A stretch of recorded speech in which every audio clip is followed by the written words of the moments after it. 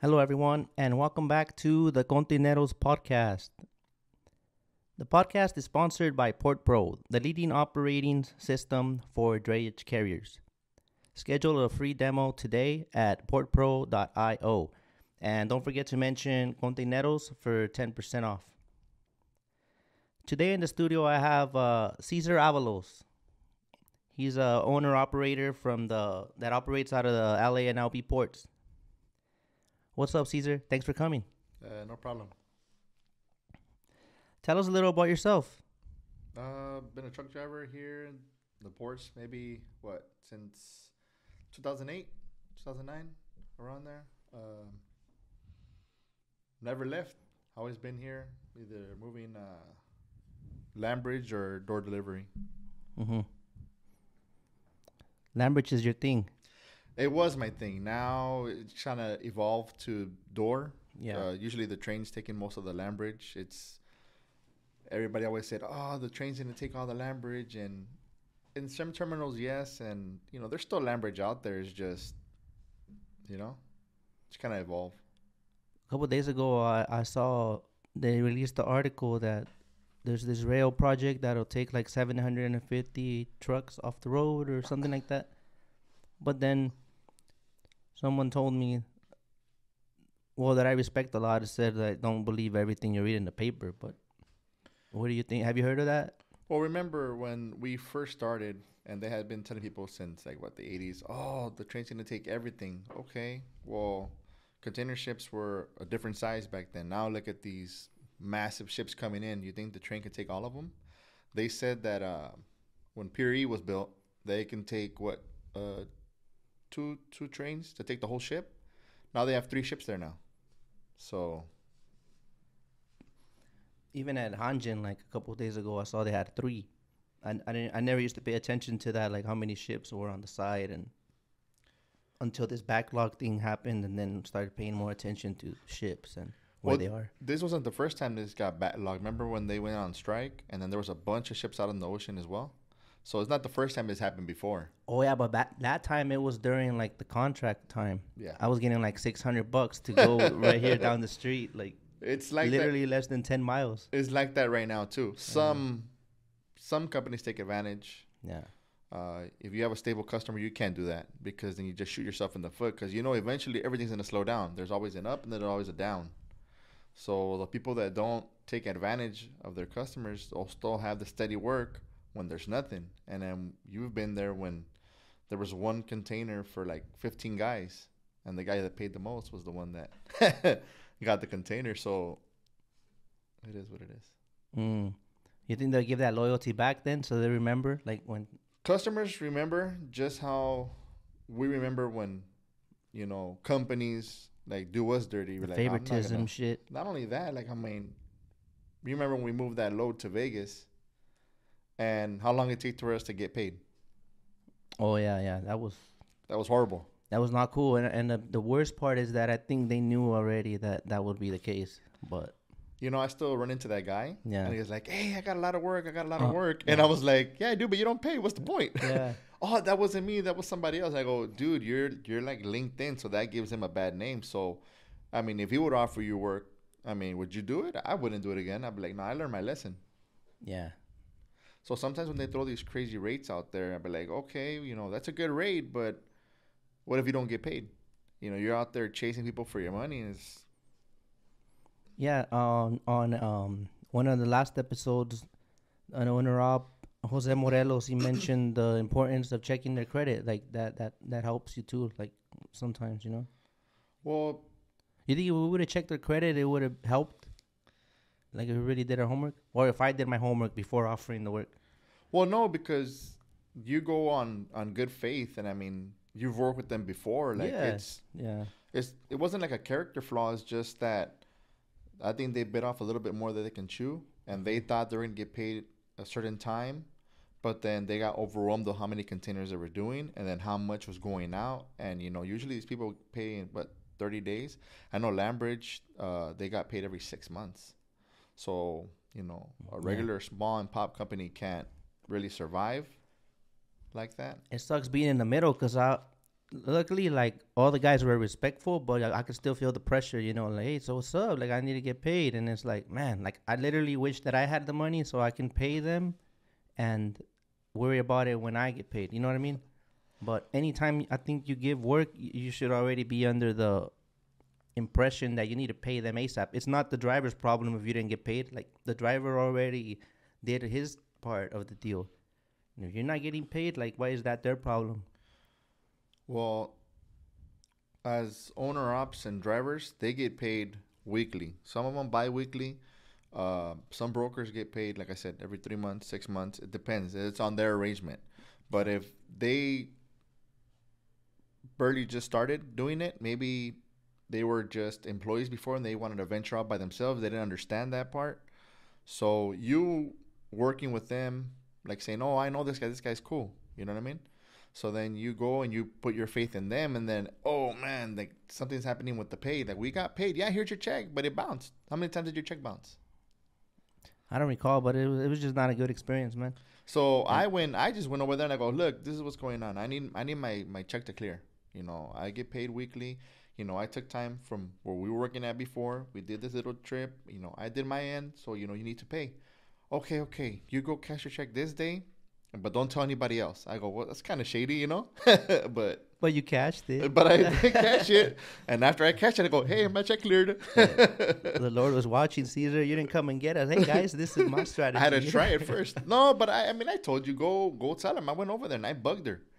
I finished my work, and then afterward, I would drive by and be like, hey, what's up? Hey, what's up? And they would be hiding. It was just a mess. But I Man, learned my lesson. Like saying, okay, I'm not gonna be getting work from different people that I don't know, and taking the risk. Like, yeah, this guy pays a lot more, but do I really want to be chasing this person I don't really know? And then, like, what really pisses me off is when you feel used. Like the sweet talk, kind of like the sweet talk to get you to do it, and then after that, like they ghost on you. Like, now you don't need me, so you'll pay me when you pay me. Okay, cool. Next time, then you know what it is. You know? yeah, if I've heard guys that do a bunch of work and they just stack it up and they're expecting this like $5,000-$6,000 paycheck, and then all of a sudden they go to collect like a month later and they can't find them. The address they gave them, they're not there anymore. And then you're like, hey, well, what the hell? You owe me this money. But like, hey. That's why I like to work with people that I know, and I know my check's gonna be there no matter what. Yeah, it might be a little bit less, but not too much. It's still fair, but I know my check's not gonna bounce. I know that, you know, everything's down up on the up and up. Yeah. Well, you live and learn. Now, at least you were lucky because some people don't get paid at all. I had a friend. He went out of business. He started his own authority before this was a thing because of the fear of AB5 and all this stuff. Like, this was just him trying to literally start his business. He had a customer. It was the what they owed him was racking up. He got to 10. I think he got up to like 20K, and the guy never paid him. He had to go out of business. You know, Certain things like that, like if you go up to a 10,000, you got to know a limit on, hey, this is enough. No, if I get yes, to 5 and you don't pay me, hey, don't ask me then to you move pull a more. container and you hold it basically hostage. You're like, oh, yeah, I'm Mm. gonna put a lien on this container until you pay me, and then the customers start asking for that container, and then they put pressure on them to start scrambling. I go, hey, I'm gonna charge you storage fees, I'm gonna charge you this, I'm gonna charge you that, and then it is what it is till you pay me, till it clears, and we resume business. I hate to do it this way, but that's the way business works because that's what they would do. You think so? Like, a lot of us, like, I don't even know if that's legal. Like, how would I do that? Like, Yeah, hold the container you hostage? could because you're You waiting got for to send payment. them some kind of email, like, stating Yes. what you're doing. So it's Yeah. not like, oh, he stole my Well, container. This is the reason I'm holding it. yeah. So we had an instance where we did a move, and we did two moves, and they didn't pay. They came back the third time, and then we researched, and then they go, hey, this guy again. Okay, so we got there, we loaded the container, and before we put it in the port, we were waiting for an appointment. We said, hey, guess what? You owe me for two back containers, and then I need to get paid for this container as well before we ingate it, because you owe me. It's been over 6 months, and this needs to clear before I ingate your container. So now they're worried about the container rolling and extra charges, but it's justified because they owe you money for a service you didn't perform. So What does rolling mean? um, think of booking numbers as like airplane tickets. So that's a everything good. in the Okay. container Yeah. has a ticket, right? So this spot is reserved for this container. So if that container doesn't make it, they have to pull it and put something else in there, and they schedule it for the next vessel. That's like rolling a booking and stuff.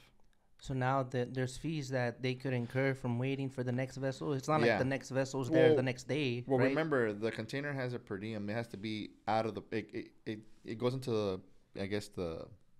What do you call it? The public. You go deliver. You have certain days before it gets back before they start charging. There's that. There's per diem. Per and then- diem is outside of the port. Yeah, it's not in their turn. Their Yeah. possession. The merge is inside, right? No, you can still get the merge on a container that's been out. So you get, I think, Ah, sometimes they give you like 5 days. yeah. After 5 days, they start charging you. Like, hey, man, I need this empty because I could use it for something else. So then they start charging. So then they have to pay for the chassis daily. That adds. And then you got to pay for storage of the container because nobody parks a container for free. You can't park on the street because then it get towed. Or somebody will steal it. You park him for free if the steamship line doesn't want to receive him, though. No, it's not A lot free. of people don't know how to build that. They're like, I've had this fucking can in my yard for like No, 3 weeks. You charge storage. You have to charge the You chassis. can charge the steamship line storage. Not the steamship. You charge the customer. Everything. The steamship line does not take any of the hits. They should though. What do you think? No, Well, because okay, once we do our part, we take it out, we take it to the customer, we bring it back. They're the reason we can't bring it back. Like, why is that our problem now? Why do I have to store it? it's not you. It's the customer because they decided to build with this shipping line, and they decided because you didn't tell them, hey, pick this line. Oh, So they pick the shipping line. They pick all the arrangements. and all the service that comes with that. Yes. That's the consequence of your Yes. choice. There's a lot of stuff to learn. It's a lot of stuff. I learn little by little. Like I pay attention. Like I'm always watching what's going on. What's this? Why this and why that? And what's the reason behind it? I think a lot of us just see like the face value, like literally, like we just see a container stacked up, go get it, and that's like load in, load out. But Yeah. there's like a big ass web, bro. Like Yes. literally, this girl on the last podcast, Sadea, shout out to her. She came all the way from Jersey for episode 8. Empty Budweiser aluminum cans in a container without the tops, shipped imported from India. Mm-hmm. So there's a lot of stuff going on. A lot So of moving parts. the more we know, I think the more well prepared we can be to succeed in that. No. Okay, hazmat. Yeah. You're a hazmat driver. You stayed a hazmat driver. I became a hazmat driver though once. Yeah. Record 2 days, 3 days. Did you move one hazmat load? I think you did, right? Just I don't one? think so, bro. I think you did one. Nah. Out of NYK, we're doing Lambridge. I think you did one. From Yeah. 20 foot to Santa Fe, I think. Yeah, because we're Yeah. like, what about the placards and all that? Yeah. Hey, speaking to the X, bro. Oh, I'm sorry. My bad. Appreciate it. Yeah. Imaginary X. X. No. I'm not gonna finish that sentence. But so hazmat, dude, I was so excited. We literally went to some classes. Yeah. I passed the test. I'm Yeah. a hazmat driver. Mm-hmm. Obviously, I did it because I wanted more money, Yeah. and I was excited about it. And then I got this letter that I had 3 points on my license. No, you got a Right? ticket. You got a ticket right before. You had 2 points. You're like, I'm excited. You got a ticket for speeding, I think. Oh. And you were like, what do you think, bro? And I go, they're going to suspend your license if they catch that point. So before Yeah. it did it, you're like, you know what? I'm going to go take it off. It was one of those things like, you can't fire me because I quit, right? So I had to. You can't take my Yeah. license because Yeah. I'm gonna reduce it Yeah. to a regular CDL. Yeah. How's that? Because No. otherwise they would have suspended Yeah. completely, right? But if I'm not a hazmat, If you're not a hazmat, then I think it's like 6. yeah, Something like that. I don't know. even points are more 1.5, right, or more. Are they more now for hazmat? I don't really get tickets like that anymore. But you're not aware of like.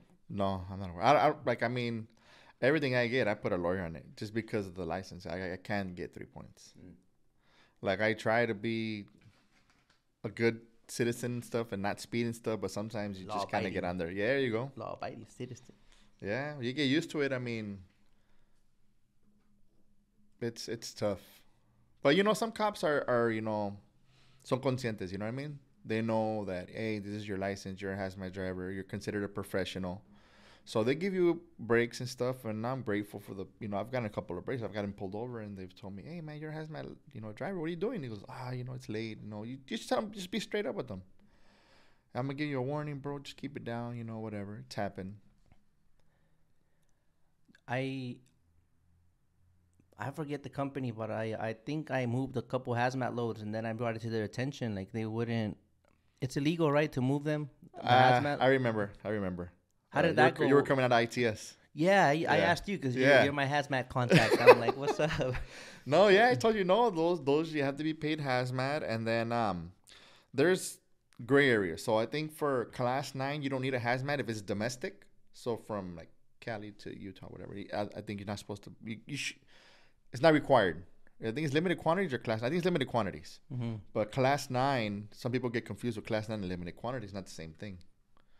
Because there's some that are hazmat when they're on the sea, on the water, and as soon as they touch, they're not. And you got to take those placards off. No. There's nothing like that? No. Marine pollutant. Marine pollutant is marine pollutant. It doesn't matter. But if I'm on the highway, well, on the highway, you don't need. Okay, so all containers are international. So you need to have the placards on. Until they transload it, then the marine pollutant becomes obsolete. Oh, so you can't argue that, like, hey, bro, I'm on the freeway. This ain't. But marine pollutant is not a placard. It's a label, but it's not a placard. It makes sense. Doesn't, but whatever. I think that was the incident I had. I was confused. Well, Should I remove it or not? Marine pollutant. Well, if you got pulled over and it was a hazmat and they asked you for documents, you didn't have documents, and you would have gone to jail. And it's like $250 per placard, and then it's up to 6 months in jail or something like that. There's penalties and stuff. Do you have any hazmat tips for people that want to get it or have it? Little hacks like. Just pay attention. Some of the Chinese placards are smaller, so the Long Beach PD and all the hazmat guys, the commercial guys, they know the difference between the UN placards, they call them, right? No, UN number is different. No? That's the number that it goes across everything. That number will be the same here as in China and Australia, whatever. That number is, it's for that specific product. Okay. Like diesel and stuff and gas, it's the same number everywhere you go. That's the UN number. So then the placards, the ones they put on, like I say, China, they say that they're a little bit smaller, like an inch smaller. And these guys they're really good, dude. They can see them from far. Hey, that's a Chinese placard. And they need to have the standard placard for the U.S. And they'll get you for it. I think they're identifiable because the font is slightly smaller too, no? The font has nothing to do with it. The placard is actually smaller. You can tell. If you put them side by side, you go, oh, yeah, that one's smaller. And these guys, they do it for a living, so they see it right away. Just like they see corrosive class A, they go, oh, that's overweight for sure. 9 out of 10, they're going to be overweight. Battery acids and, just acids in general. Wow. Yeah. Removing the placards, do you always got to do it, or does the customer do it? See, that's also in a gray area too. There's a couple of guys that say that the customer does it. It's up to the customer. I know people that go to they do the fireworks and stuff. They say the customer has to take them off. Me personally, I take them off because sometimes they'll just leave them on, and Hanjin's really picky. It's one of the terminals that they see a little bit go around, and nobody wants to get turned around because you don't just spray paint over it. I do. I have my variety of colors, so I kind of You're an artist. Yes, there you go. I remember at BNSF they didn't fuck around, and that was BNSF sucked because that's a big ass detour if you have to go around for a little placard. And I'm not a hazmat driver, so I wouldn't carry that ladder like how you see on all these trucks in the back. They have a ladder. Well, now I have a collapsible ladder I keep inside. It's probably about this tall, and then I just kind of. Yeah. But no, like BNSF, like I said, they want the placards a certain height because they go inside the rail cars. Oh, like this rail car. It goes inside the rail car, so the placards have to be high because they go in. Oh, yeah. So that's the reason why they want their placards. But sometimes I picked up containers where the placards are really low. I'm like, oh, hey, man, what's up? And, they don't care. It's like, hey, when it comes in, it has to be this high. If it goes out, I don't care where it's at. Yeah, like once you go into those pedestals or whatever, they're scanning everything out, checking it out. Taking pictures, yeah. Yeah. Well, that's new.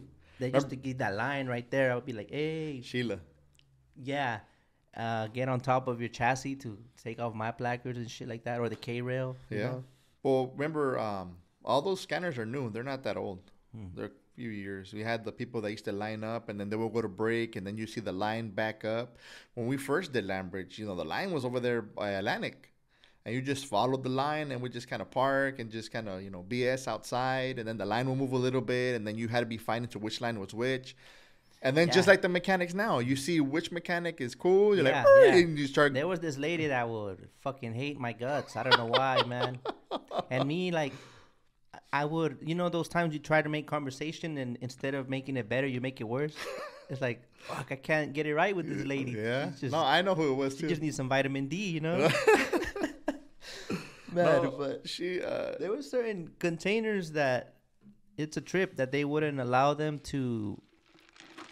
Well, that's when I heard that you can't break certain seals, that the government doesn't let them or something. Like they have like an override, like no one can open this, no one can break this seal. I never heard about that one. Yeah, I did. So I was like, because didn't they used to check them sometimes? They checked the seal and make sure the container was on there, but I never had an instance where they pop a seal right there where we were there.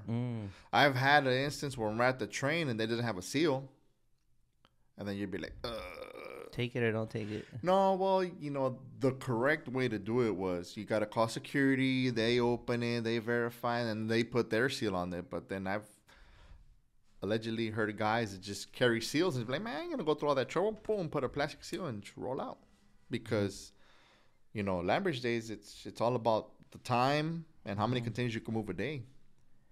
With my record, I thought I was doing too much. 13? And Mr. Unstoppable here. Well, that kept it interesting. We would compete a lot, like friendly, but a little bit of anger when you'll come around and my special move. This asshole we'll go into the terminal at the same time. Oh yeah. This asshole would get out before me, but he wouldn't leave. He'll come to my spot and lock all his pins and be like, hey. See, I did that to you. I did that to Ivan. I did that quite a bit of times. Ivan did it to me a couple of times too, but usually I was the one, bling bling. You know what I mean? You get with time, like I said. We're second generation truckers, so we're a little bit faster. We know some of the tricks. Some of the first generation truck drivers, like our uncles or dads and stuff, they're a little bit slower and they don't really know how to be a little bit more educated, I guess you would say. Yeah. You need to fix that slower side. You mean slower in performance, not in mental capacity. No, mental capacity. No, they're OGs. To get canceled. No. I respect the OGs, man. They've been here for a long time. Like your dad works with me, and he's cool. Like I enjoy talking to your dad. Cool cat. HAZMAT as well, and he has a lot of patience too, right? A lot of them they like don't, for some reason they don't want to like talk shit back. You know what I mean? Like, well, it's not. I don't think you catch some apologizing when they didn't even do nothing wrong. I don't think it's that. I think it's a language barrier because, like I said, second generation, speak English, and we can defend ourselves. Like, hey, this is not right. Hey, what are we doing? Like when we first started at Fargo, all these guys were sleeping in the truck. I did it for like 6 months to a year. I couldn't take it anymore. My kids were small, and I was like, dude, I'm not going to the lista. I'm straight. I can't. I'll get on the lista and I still won't get shit. Well, that goes. How does that work? Corruption, bro. It's old style, old mentality. First generation truckers. I see a lot of people like, hey, I'm gonna buy the dispatcher a bottle. I'm gonna pay this dispatcher this, and I think you condition them to expect something of you, so it fucks it up for everyone else. That's the old timers. Yeah. If we come in, you're like, hey, what the hell? That's your job. Like. Why should I compensate you for doing your job? But like I said, they get spoiled and they expect it. I've heard of guys with the managers that people are supposed to be in charge. They're getting a cut. So you're like, how do you fix that? And then as an owner, at the end of the day, what do you want? You want your containers moved. You don't care who moves them. I don't care how. I've heard this guy say it. I don't care who moves it. I just want it moved, and that's it. I don't want to pay last Friday. I don't want to do nothing. I just want the work moved. I don't care who moves it. And you, as a driver, hearing that, you're like, well, I don't want to, F this guy. I'm going to do me. I'm going to do as much as I can. And then if they need help, if it doesn't, me conviene a mí, I'm out. I don't care. That's the difference between like a big company and a small company. I feel like in a smaller company, there's more communication. And like I said, I'm working for a friend. And it's more obvious to see what's going on. Like, hey, that's kind of weird. Well, You the you guy notice it the guy I'm faster. working with right now, he's an ex-driver as well. He drives once in a while, but not really. Only when it's like And there's communication, there's trust. He's very open, and he tells me what's going on. If you would have known he mixes his Modelo with Coca-Cola, would you have worked for him? Yeah, he's a good guy. He's a good guy. I remember we had that lunch, that brunch, right? And We we did got it at Boyle's baptism, my son's okay. baptism. He did it there the first time, and then we went to Chili's, Yeah. and then he did it there too, and we're like, what the? And that's just Interesting. how they do it. I have yet to try it. He, You tried it, I think. You said it wasn't for you. I think you tried it. yeah, I Yeah. don't remember. Yeah, good times. But But no, like I said, he's very upfront, and then he's a small business, just like every owner op is as well. So it's understandable. So you kind of build that camaraderie, and you understand. So when he has the last free day, you're like, I just can't leave him high and dry. I gotta do it. Or your dad or but the he's other in guy. there like putting in work with you guys. I think he would stay up a lot, right? Keeping an eye on when something's available to make appointments and all that shit. You got to be on top of it. Well, it's stressful, dude. That's one of the reasons why, like, my wife pushes me to open up my own company, and I'm like, you don't understand what it entails, having your own company. Because now it's harder to make appointments for empties. Because right now, everybody's with the empties, they're struggling because there's no appointments. There's a limited amount of appointments, and everybody's fighting for them. So then, you have to stay up late, and then, you got to worry about first receiving dates, bookings, when this ship is going to be here. We have containers right now that had to be loaded in November, and then the ship was supposed to arrive in December, and it keeps pushing back, and it's still not here. So you have a bunch of containers on hold, roughly around 18, 19 containers, and they're going to open up, sometime next week. And they're going to give you a 2-day window to put in 18 containers. And that's just one customer. What about if you have several different customers? All that stuff is stressful. And I get to go home and I don't have to worry about it. I just got to worry about Monday. Oh, what's for Monday? And he has to be worrying about, what's next week, the following week, what's coming up. You got orders coming in. You got to, kind of balance everything out.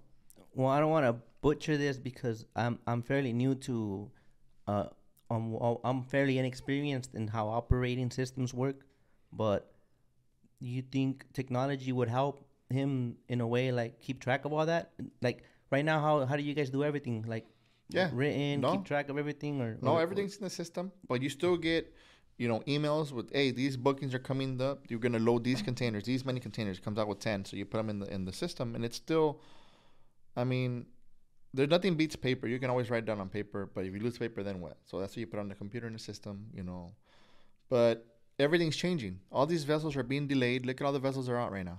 So, how do you guys get reminded of all those things? Like last 3 days, so you keep track of what's in the yard, what's at well, a customer.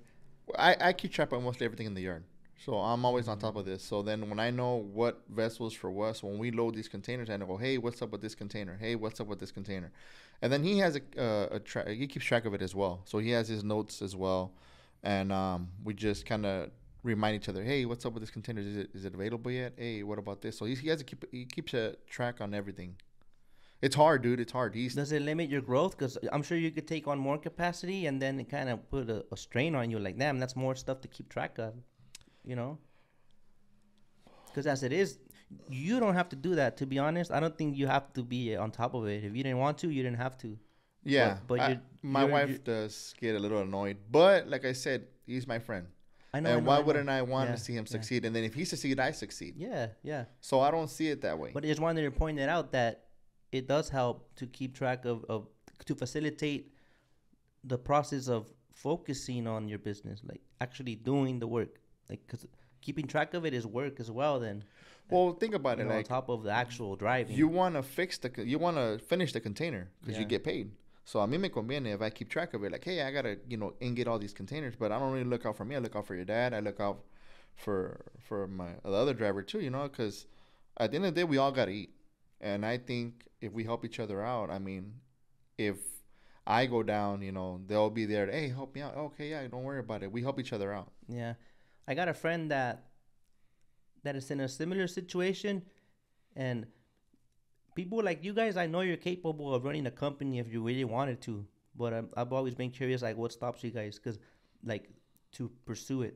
I'm sure you see something that maybe we don't. From the outside, it looks like, oh yeah, everyone thinks you just start a company and it's successful. Like, No, like that's the easy part, probably I starting it. see, I see, like I see a couple owners. Like I said, I know a couple of owners of companies. You know what I mean? And I see them. They put a lot of time in. It's a lot of dedication. I have young kids, and I think I want to see my kids grow.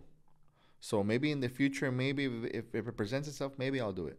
But right now, it's a lot of time, um, and I don't want to neglect my kids. You know, my kids are everything. So I just kind of say, you know what? I'll just wait. I make enough money. I'm good. You know, my wife has a good job. Yeah, I'm good right now. But I mean, I know I'm more than capable of running a company. I know you are.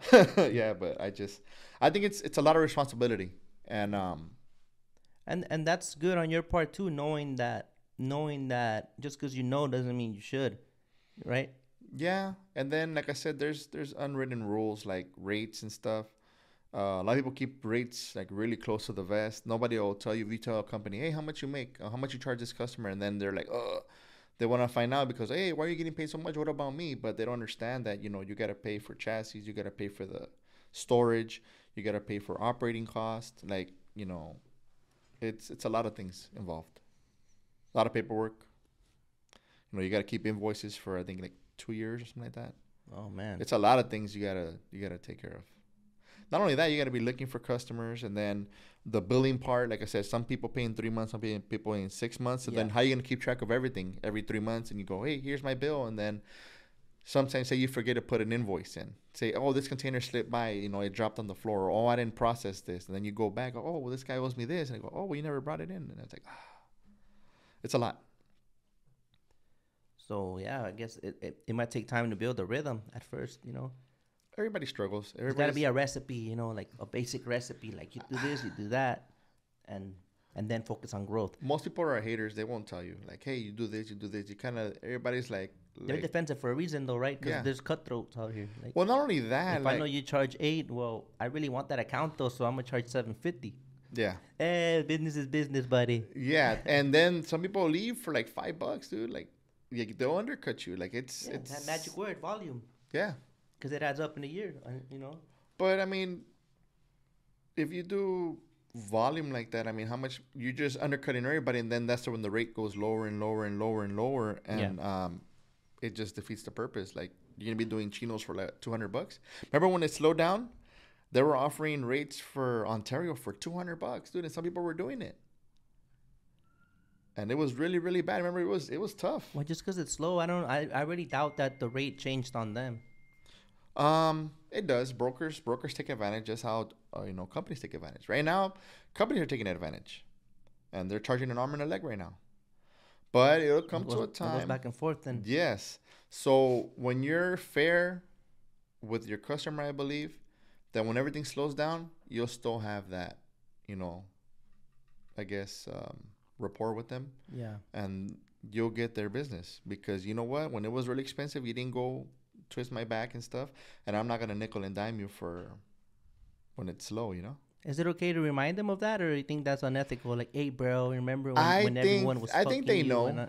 I think they know because they brokers have multiple containers, multiple customers, and they just like dispatchers, they have their favorites, so they know. Yeah, like, there's people that it's an issue to work with, but like, this guy's calling me again. Yeah, well, we did Lambridge. You know who the hard workers were, and you know who weren't. Some people, they didn't want to stay. Some people were like, I don't work nights, and at that time, the secretaries. Yes, 9 to 5. And then these guys will come in and work from 6 to 2 o'clock, and they were gone. And sometimes they would sit there and wait all day at Santa Fe for a load, and that never came. And then all of a sudden, everything opened up at night, and who was there to do the work? I really learned how to work with the night guys. The night guys, those guys knew how to work. They knew how to, all the tricks of the trade and stuff, you would say. Yeah. All the unspoken things like, oh, you gotta do it like this, and they weren't really bad guys, dude. We saw them like, oh, look, those guys pay, those guys do this, those guys do that, but then working at night, you were like, hey, wait a minute, these guys aren't that bad. These guys just, Nah, fuck that. There's still some guys I know for sure paid, but not all of them. not So, all of them, but you yeah. know what? Sometimes the dispatcher forced them because I was there when he would starve them out, and just to piss them off, he would give me the work. Mm-hmm. And they understood that. And it goes, oh, they're giving you the work right now because he's trying to starve me out so I can pay him, but I'm not going to pay him anymore. See? And I said, well, that sucks for you, but The one time that I fell into that whole, you could say, bribing the dispatcher, it's weird. It feels like you did something wrong. It just feels weird. I kind of felt like a lame, I went in the morning because this motherfucker's just hoarding all these Egg McMuffins. He had a little tower of Egg McMuffins. yeah. It's like this king, that you worship and you bring offerings to. Sir, give me a load. Yeah. I brought you breakfast. And then still not getting nothing, like just. Well, I think that like, comes from the ownership, though. That's the ownership because he let that get that far. But that goes to the owner, like, I don't care. I just want to move my stuff. I don't care. I never did that again, but I was getting desperate, bro. Like, I wasn't getting loads. See, Eventually I had to leave because I couldn't. I got behind on everything, and that's when I lost the first truck. Mm-hmm. Then I came back. Then I ended up with the black truck. that was the first black truck. That was my truck.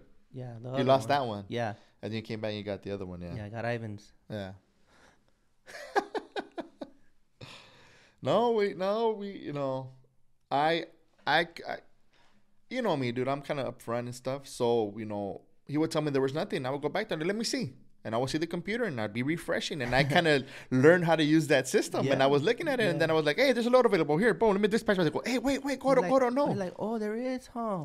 That's No, crazy. and I learned how to dispatch it to myself. Like, oh, that's all right, Quan, I got it. Oh, I said his name. Damn. So I just dispatched myself. I was like, hey, I'm gonna do this one. And then it came to a point where you always had that. Oh, I got a load, but it's last free day. So I would tell him, I would be like, hey, dude, I'm not touching it. I'm your last free day guy. No, I'm straight. Okay, what do you want? I go, give me a round. I'll do the round first, and I'll do the last free day last. So what I would do sometimes is go ask for it. It was when APL first put their stuff on the ground. Remember when APL was all wheels? Yeah, beautiful times. And then they went, hey, we're going to start putting stuff on the ground. You're like, the machines kept breaking down and everything. And you were just like, So then I would say, okay, let's cut a deal. Okay, give me a round. I'll do it first, F10, and I'll do it. So I would finish the round fast. I'm like, hey, let me get another round. Or else I'm going home. Oh, you can't do that. Hey. So you give me another round. And then you made sure that it worked out for both of you. You didn't fall victim to like just being that sucker, always saving the day and expecting a reward. That was me for some time, always trying to save the day. I'm like, because you try to figure out dispatcher's rhythms. Like, this guy's like that.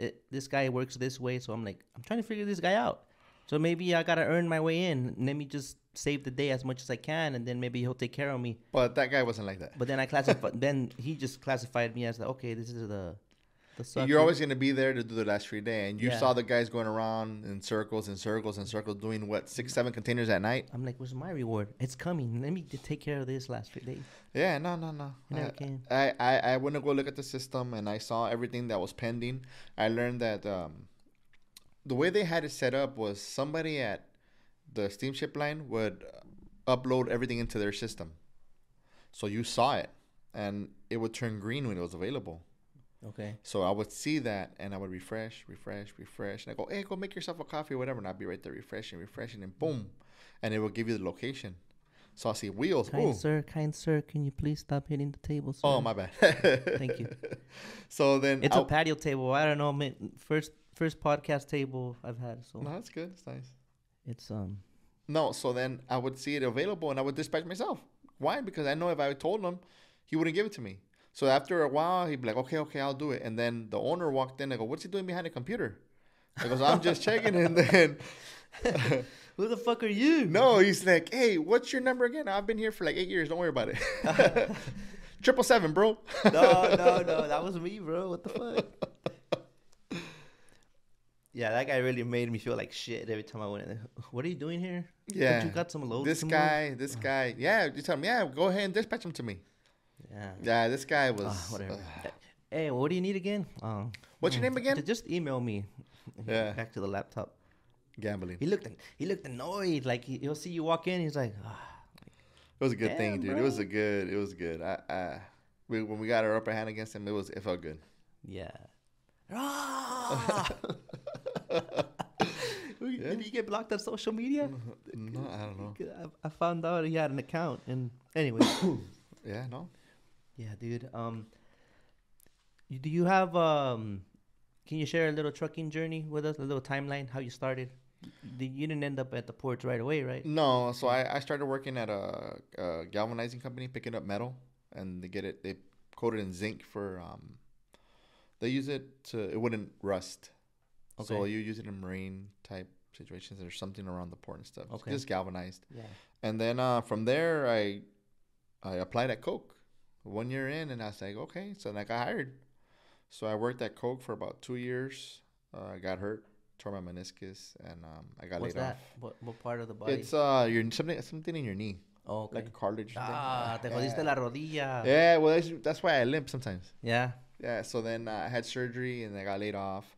And then, childhood friends, their dads drove, trucks and pulling containers out of the port. And they would say, come be a real trucker, bro. We don't touch freight. And I was like, ugh. So then, Was that but what made you want to be a trucker? Because of the job and the income, or it got your attention? Well, I saw the income because remember, their dads were truckers, and they made good money. And then they're like, hey, come on, let's go over here. So Steve became a trucker before first, and then me and Ivan kind of went to school together. Okay, we were working at the same job. We're like, hey, let's go, and we got our license at the same time. Oh, I remember.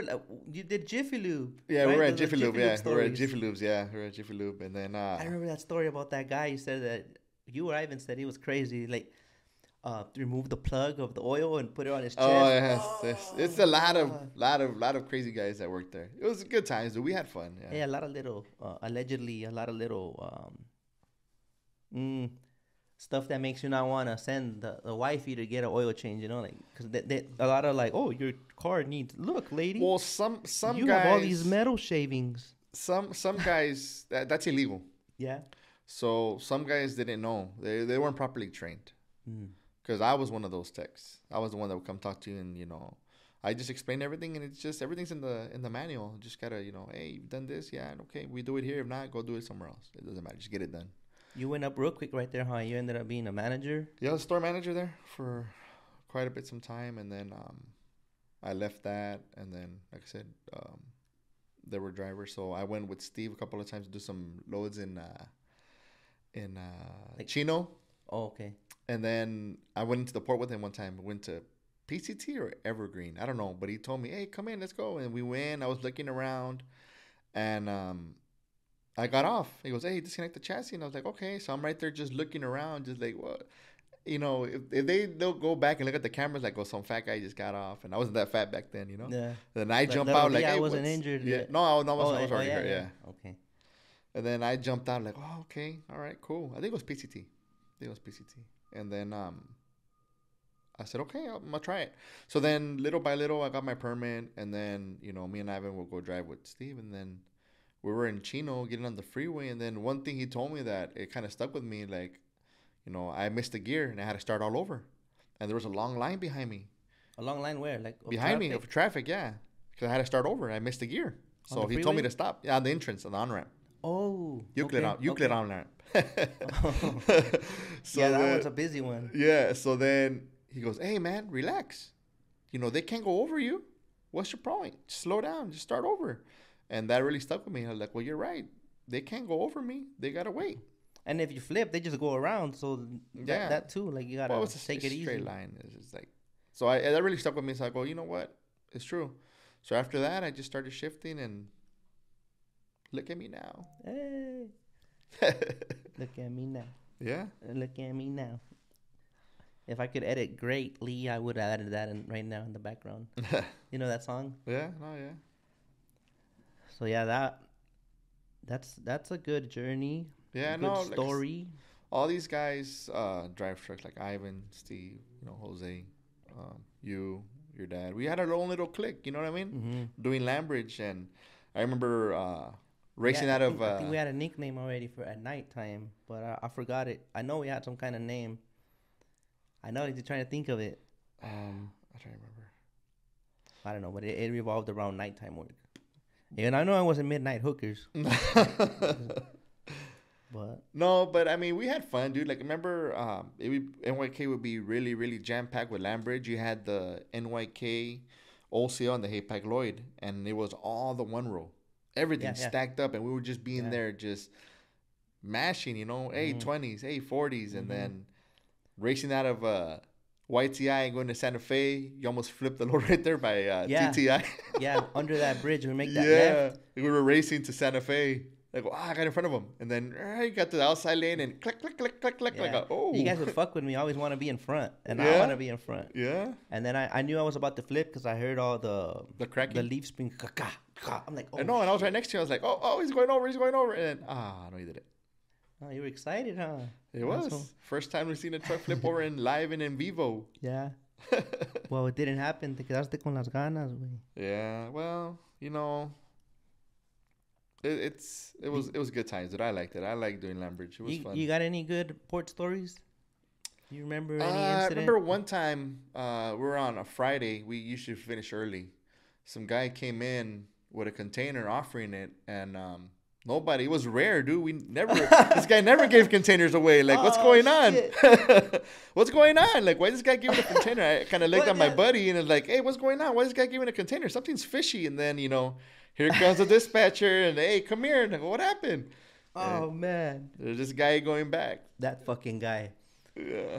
That guy was me.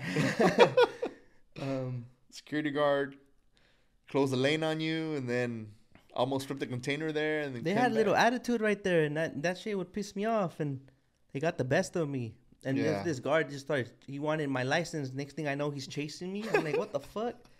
So I start going. I run over all the cones. I go in. I run over all the speed bumps, all the stop signs. On the way out, I see him running. He's running too. Yeah. Because I think back then he was trying to. Oh, they do? They still have them. Yeah, the spikes. He tried to beat me because at that point it kind of looked like I was stealing the container, but they just didn't engage it because. Yeah, they closed the lane. The guys didn't let you in, and you were waiting there patiently. It was Friday. We were gonna get paid, and it was just one of those things where, like, I want to get this last container. I blew a gasket. Like, why would you close the lane on me? Like, and I know they did it on purpose.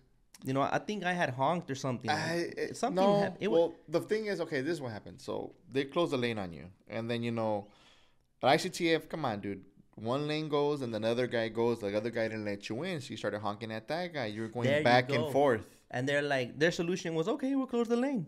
Fuck all you guys. No. They had to close the lane. The guy went on break. Remember, because ICTF is union. See, the timing I assumed then. I assumed a lot. You don't know. Yeah, I didn't know. assumed a lot. So I thought it was directed at me, for honking. Yeah. And I hated that. But you weren't honking at them. You were honking at the guy you were fighting with on the side. That was your turn. And like, no, it's my turn. Mine. Yeah. Some of these guys, like I said, some of these guys are cool, dude. Like, just like longshoremen. Like, they're cool. Like, I talk to a lot of longshoremen. Why do you whisper when you say longshoremen? No, longshoremen. I talk to a lot of longshoremen. Like, they're cool. They're people just like us. Yeah, working class. Look at, like, someone mentioned that working class. Like, we're all working class. Like, when you go to the trouble window before, you were confused. Like, oh, you're ILW. Oh, no, I'm a driver. Oh, you look like us. I've had that before. Because we speak English. They assume most truck drivers are, I hate to say it, but they're assholes. You see the guys, dude. They, throw piss bottles everywhere. They throw bags and stuff on the floor, and it's just like everybody else. They're people like us. So, you have bad guys and good guys. Just like drivers, you have good ones and bad ones. This is just, It's like that female that fucked the wrong guy and now all men are bad. Like, you can't go based off of one experience and just put everyone in that category. But if she's attracted to bad guys, then what is she going to see? Nothing but bad guys. Oh, shit. But like I said, there's a lot of truck drivers they're just, like, they kick you out of the chassis pit and you're still going back and forth trying to get a chassis. You're still trying to sneak in and doing that. It's like, oh, it's closed. So, dude, like, come on, Some people are hard-headed. Some people don't learn. Well, I think I learned that day to keep it cool at ICTF. Cause Well, I'm you like, had no fuck your choice. cone, ran it over, went back around. The guard's chasing me because he wanted to get my license so that he could ban me. So Well, he I'm saw the like- company. I'm like, you're not gonna ban me. I'm gonna escape, homie. He I saw the go company. running. I've never seen that old man run so fast. He's like, "Doo, doo, doo, doo, doo." Top flight security of ICTF, Craig. They And changed all those guys He too. really wanted to get there and bring the spikes up. So I Yeah. would have imagine I didn't know he was doing that. I thought he was just trying to run over there to like block me or No. be like, no. They hit the spikes. And I made it out. I thought I made it out. Cleaning. Yeah, I'm getting at the yard. Chilling. Like, anybody want to terminate this load? I got Hey, a load. for free, I'll give you the ticket and everything. You had the ticket in your hand. Like, Yeah, here, back bro, I'll then, give you the ticket. Here back you go. then that was currency. And I was like, ticket. something's fishy. And then, dispatcher came out. Hey, come here. We need to give you up, huh? Or they're gonna block the whole company out. Yeah, and remember, they did a lot of containers, dude. They were doing a lot of containers. Like, if I moved, 30 containers, you moved 20. Uh-huh. That's just 2 guys. And there was like 70 guys that work in there. Yeah, A lot of volume. yeah. A lot of volume. So yeah, they got me. They- So that's a good story, bro. How long were you banned there for? I think a while. Well, who somebody had to lift that ban. Somebody re-inputted you in the system and you were able to go back. I forgot which company it was. Yeah, I forgot too, but I ended up going back. Was it your master? And then I got banned again. I'm still banned. Again? Yeah, I don't even know what I did. I think it must have been a stop sign issue. Nah, but that's temporary. Yeah. Yeah, I went to UP and then I couldn't get my load out. I'm like, I'm not going through all that shit, calling around, and there was a lot of work then. So I'm like, Mm-hmm. am I gonna be wasting time? Yeah. So you've made some friends at the ports? Yeah. Yeah. Yeah. How did that happen? Like, you just chop it up or what? Well, yeah, You're pretty dude. good at starting conversations and Yeah. engaging and keeping it. Yeah, no, I talked to a lot of people. Like, there's always times, I don't know if it was you or Ivan, we pulled up to the Lambridge pile with 20s. I think it was Ivan. And the guy had got off the top handler. And he was leaving to lunch. Yeah. And the clerk was like, hey, that's it. And then he saw me. He was like, hey, what's up? He goes, you need 20? He was already off the machine inside the truck. He said, hold on. He went back in the machine and got me the 20s. And he serviced us, and we left before lunch. But what led to that? You already knew him by then? Yeah, we chop it up here and there. Hey, what's up? Introduce himself. And I was like, oh, whatever. And then you just started chopping it up. And then, at YTI, the clerks, some of them are just ladies and stuff. And I just started chopping it up with them. We do a lot of hazmat. You got to go inside the trouble window a lot. Sometimes I would see them at the lunch truck, and I'd buy them lunch. Why not? They're cool. You know what I mean? They're people just like us, and they appreciate it. So they go, oh, this guy, he wasn't in trouble. He didn't have nothing. He was just right there at the lunch truck, and I just bought them lunch. And then all of a sudden, we just built a rapport. And then, there were certain loads that were in closed areas, and she would open them for me. Mm-hmm. And then I was very grateful. And she was a good friend, but she retired already. I don't know what happened to her. Okay. A lot of it, I'm seeing that it's so simple, but I don't know why most of us can't do it. Like, just communicate effectively and politely, respectfully. I think some guys mess it up. Like, there was the guy, the one clerk at Whiteside that would yell at everybody. If you were new, he would yell at you. The short guy with the mustache. It's not the That's what Avalos supposedly they said. yeah, allegedly, yeah. Allegedly, I don't know. Yeah. He was cool with me. I mean, he You know yelled what I at me noticed? once. He was cool with you when he saw that you knew how to defend yourself. Yes. And you know what I mean? Yeah. After that, he was like, hey, what's up, mijo? And then he would hook you up. Exactly. Yeah. He was cool. Yeah. But That tripped me out. But then when you would see the new guy, and they go, oh, that guy's new. And he'd be like, what the F are you doing? Yeah. Back up, water. And the guy's like, hey, a deer in headlights. Yeah, It was a spectacle. But, you still get new guys in the port here. And then, you were new once before. So, they ask you, hey, what's up? And I go, oh, yeah, you go this way. Everything's in alphabetical order, numerical order. You kind of go like this. The chassis are over there. And you help each other out because you were new at one time before, too. Yeah. Unless it's about to be lunch, then don't talk to me, buddy. I got to go. I mean, you're going to get it no matter what. Either you're at a certain time, you know that you're going to make it. You're expected, okay, if it's 11:30 and I'm barely coming in, if you get flipped, you're lucky. But the most time, 11:30, you're done. 11:15, you're kind of danger zone. And then don't get mad if you already know that's what comes with it. It's a possibility. Yeah, dude. I would get mad if I know it's part of the job. Like, why am I getting mad? You know what I mean? We're doing cross talks. I'll be Remember? mad at, like, I'll get stuck for lunch, and then I'll see you coming, like, you made it out, then you'll be coming. You do that shit where you lock the pins. I'm Yeah. like, Cross docks. Remember cross docks? Remember 8 p.m. at night? yeah. And I got flipped, and I went in, I came back, I got flipped, came back again. You were still there, and then you're like, that's it. I'm gonna end it all. About it. I'm gonna end it all. Yeah, I'm gonna get service. Did they service you that night? I don't know. I think they kicked you out because allegedly. I was still working on, like, better. I think it was just you were just frustrated because you knew they were skipping you because they skipped you quite a bit of times. Yeah. And it's up to their discretion. Like, if you're being like really aggressive and hostile, like, that's not the way, dude. It is not, and you have to go through it sometimes and Yeah. and learn. Some people don't learn though; they just build more hate. Like, Yeah. to make it worse. One thing I see is, like, I start shaking in my head, and you get out of the truck and you do this, like, put your hands in the air. Yeah, what the hell? That's like the going worst on? thing to do. It's Like, what's up with this guy?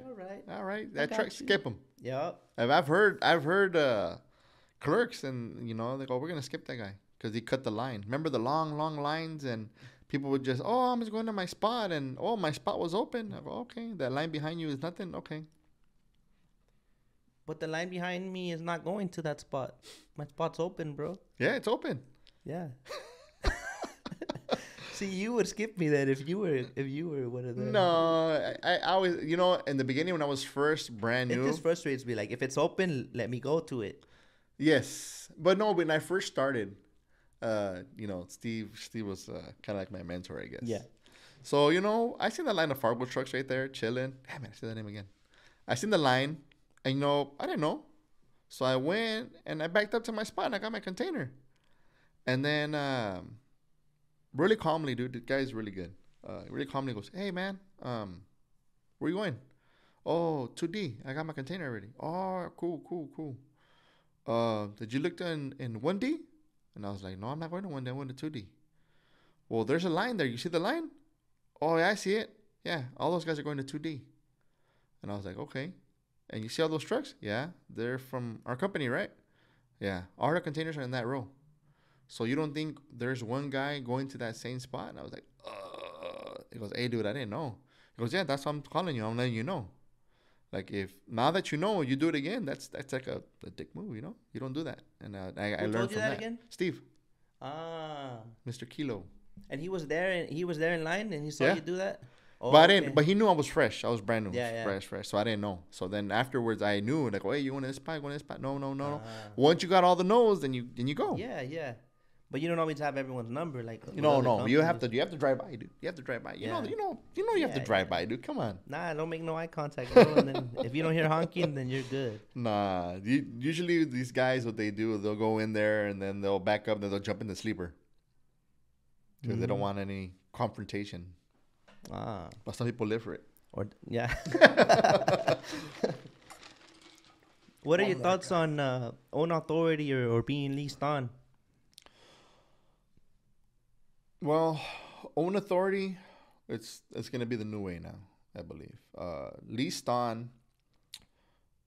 If you're lazy, bro, you want to be a company driver, honestly, because you're at your own rhythm. You do 2 or 3 containers. Like secretarias, I think they'd be perfect for being company drivers. Own authority, you're a hustler. If you hustle, you do more than 1, 2, 3 containers, then you lose money being a driver. You actually make more money for the company. Company drivers want the owner-operator driver, but with the company pay. You get it? Yeah. Because they maximize their investment. You see how many, I hate to throw people under the bus, but how many of these hourly drivers you see just parked? You see them. Some of them actually are hard workers. They go and they do their job and they pump out as much as they can. But you see some of these guys just parked inside the terminal, just chilling. And you're like, Yeah, I remember they used to be very nice and let me go, like in their spot. Yeah. You had guys just park on the side, you wait for it to get full, and then they'll pull up. You still see them in line, and some of the chuchos, they go around the line, they trying to cut, and that's where they cut. "Hey, let me in." "Yeah, go ahead, bro." The lines at ITS, they get pretty long sometimes, and then the guys come sneaking into the side, and then they know who to ask. They go, "Oh, that's a company truck. Hey, can I get in?" "Yeah, go ahead." And the owner operator's behind you, like, "Hey, what the hell's going on?" And it sucks, but it happens. So just because that company driver was okay with it doesn't mean the owner out behind them was, because that's No. gonna affect him Yeah, as because well. it's one more guy that didn't make the line, Yeah. uh, cut the line. There's guys that been there for 3 hours, and this guy gets here in 15 minutes, and is like, "Hey, I'm here."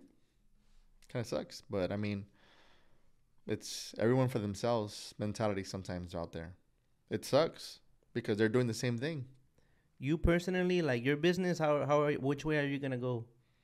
I have my own authority. Yeah. Yeah, but with that is like I have to get a pay raise. Like I told them, like, hey man, like if I'm gonna use my own authority, I'm gonna need more money per load, and they're aware of that. And then I still want that whole thing where like, hey, this container's overweight, I'm not liable for it. I want that little slip saying, hey, this is my container, this is my whatever. It could all be in writing. You just Yes, of work course. it out. Cool. Of course. Yeah, a lot of people are getting their own authority right now, so we'll see how that goes. I still don't understand 85 fully, so I'm gonna. Yeah, neither do I. I know they don't want you to be an employee, but it's just the way of the companies not trying to get that hit for that lawsuit. Saying that, oh, I'm an employee. Well, you tell me where to go and this and that. So, Yeah, that makes sense. That could be part of it. mm-hmm. This is random. Have you ever had a shit in a bucket? No, sir. Not all these years. No. A bag? Nope. I've peed in a bottle before, but I try not to. Like there's restrooms all over the place. Sometimes they're pretty bad, but I mean, if you know you have to use the restroom, there's restrooms at the entrance, but people choose not to. Like Hanjin has restrooms right where you go in. You can pull over and take a leak. Evergreen, same thing. Pier E, right when you pass the trouble, there's a restroom there. There's restrooms everywhere, dude. There's no need. Oh, you think people pass on it thinking they're just gonna get out sooner? They prioritize like Well, getting look, out even White they have restrooms there. There's restrooms everywhere, but people choose not to use them. because they want to get out. Yeah, And then if they get stuck, that's when it becomes now they become a victim. Because okay. Now they become a victim. I think they victimize themselves. There's restrooms everywhere, dude. Hanjin has restrooms every what? When the empty piles, there's like every stop there's a restroom there. Why not? Why not pull over? Why? Because you're too busy. You don't want to, there's a long line and oh my God, like, hey, dude, take the time, do your thing, and that's it. It is. Most of these companies pay waiting time. Some people don't pay waiting time, but most of them do. Speak up. Yeah, sometimes just the waiting time doesn't compensate as it should if you got the load out. Well, yeah, but you don't want, nobody wants, I don't want waiting time. I'd rather take the load out. Yeah. So, I mean, waiting time is just hey, sorry you got stuck, but hey, there's a little something, Here's money for lunch or whatever. Yeah. I used to get the most I got waiting time was $50 after 2 hours. The least I got was 35 after 2 hours as an owner op. And I forgot how much it was as a company driver. Like when you do 1099, like 25 that's. I mean, I think if you're a company driver, you're doing 1099, something's wrong. You can't do 1099. You got to do W2 if you're a company driver. I have no way of you being a 1099 as a company driver. It makes no sense. Where's your deductions? Some guys want it like that. Why would that be? Do you think? Well, you have to pay taxes. What are you gonna write off? You can't write off anything. So why do these guys want it like that? Because it feels like a bigger chunk when they get paid, maybe? I think it's more of a company wants it because they don't have to deal with taxes and all that. Oh. I don't think the driver wants to be a 1099. Well, from my understanding, I don't know. Somebody could be wrong. Somebody could tell me, no, I want to be 1099. Well, I don't see any benefits to it. Yeah. Unless you know how to save, and then when tax times come, like, oh, here's your percentage. Well, no, I'm not too good at that. Yeah. So, what about healthcare as an independent contractor? There's a lot of guys that don't have it, and there's programs union out people there. have it, but as an independent, you should do your research and make sure you're good. Yeah, there's websites out there, but I mean, you're going to different things. Like as the longshoremen, they're W2, they have a structure, they get workman's comp and all that stuff. Independent, you're in charge of all that. I know a couple of guys that pay into the workman's comp, and they do have workman's comp. But, there's programs out there because, everything's based off your taxes. So if you do your taxes, you fill out the form, and then you could be, the government has programs to help you with healthcare. A lot of people don't want to pay. That's the only thing, It all comes down to money. At the end of the day, everything's money. How much have you heard it can be for like one person or is the household or It all depends how much you make. does it have anything to do with like Obamacare? Remember Obamacare came No, well around they have that was the supposed to like that's the website. force you to get healthcare, and if you don't, you pay it every year. Yeah, A you pay a penalty. Yeah, you pay a penalty. I don't know if that penalty has like a cap where it ends or Yeah. it just doubles every year. No, it's a cap. It's a cap. But you know, you just fill out the forms, dude. Like I fill out my forms for my kids. My kids have insurance. But I fill out I get my taxes and I fill everything out and they go, oh, you qualify for this, you qualify for that, and that's it. Hmm. You can still qualify for like Medi-Cal as well if on a owner operator income. You think? Well, yeah, it depends how much you make, dude. Like there's people that make 110,000, but all their deductions are in diesel, insurance, And parking, and they report truck. the take home, and then That's determines it's if all they of your get that. taxes. Yeah, Yeah. your net. A lot of like I hate to see like when that's one topic, the healthcare. Another one is like life insurance. A lot of guys don't plan, and I hate to see like It's happened. that. Such and It's such passed away. unfortunate, Yeah. and then you have the family worrying, like having to do car washes, and of course like the trucking community is very supportive, right? But when shit goes down, but that's a limited time. Like eventually everyone forgets about that family and they're left to Yeah. fend for themselves. It sucks. So I think that should be like a norm to bring it into like Well, there's we're all gonna die. I don't know why we think that just because Yeah. we don't buy it we won't die. Well, the thing is, you gotta buy the right policy too, because some of these policies I heard that they don't pay, dude. So you gotta do your research on your policies of what you're gonna get, because Yeah. I've heard of people getting denied. Oh, well, The this is ADD something ones, else. the accidental death dismemberment, if I'm saying it properly. But That no, one will find any excuse to say that why not to pay. well, you. it depends which company. There's companies out there. You gotta find the right company. Do your research like everything else. Like, hey, see how much this insurance has denied claims and why and stuff like that. That's what I would do. Yeah, it's good you brought that up as far as the type because, like I said, I'm not sure this is the type, but there was an incident where this guy had the flu and he was driving and he got T-boned at a red light or some shit, and then they didn't pay.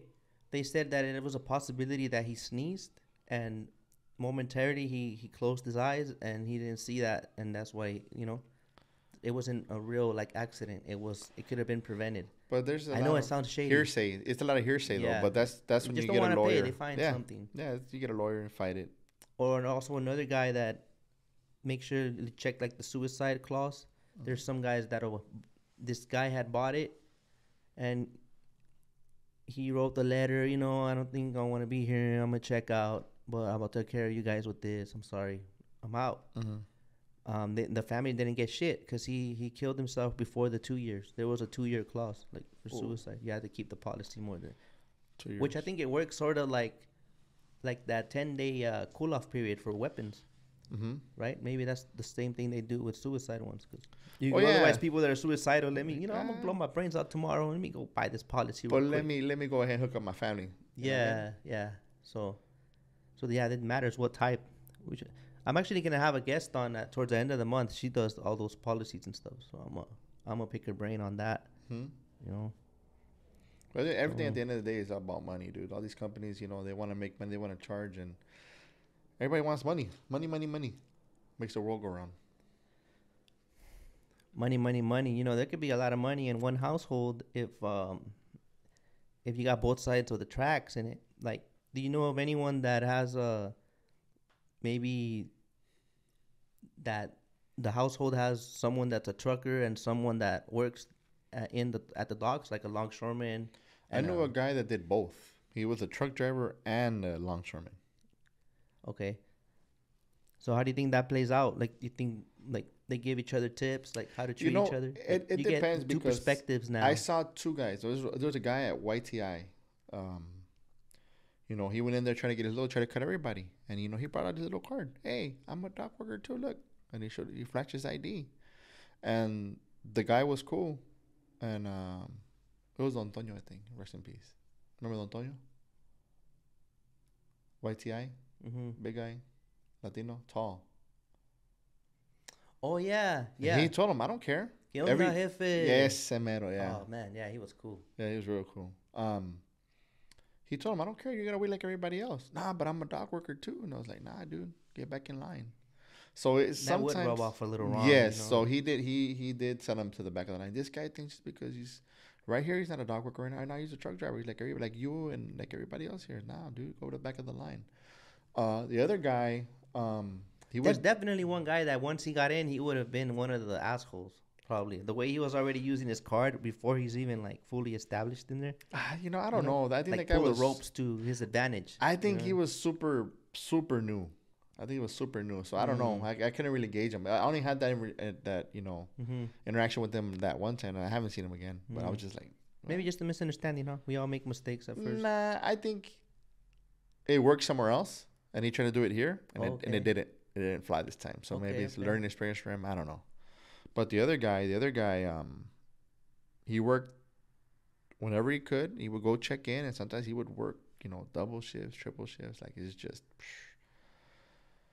And I see him once in a while at Yang Ming. Hey, what's up? How's it going? Chilling. And there's no chassis. He's like, hey, he hook me up. And, all right. And he'll give me a chassis sometimes, or whatever. Hey, what's up? What you need? Or really cool. Really, really cool.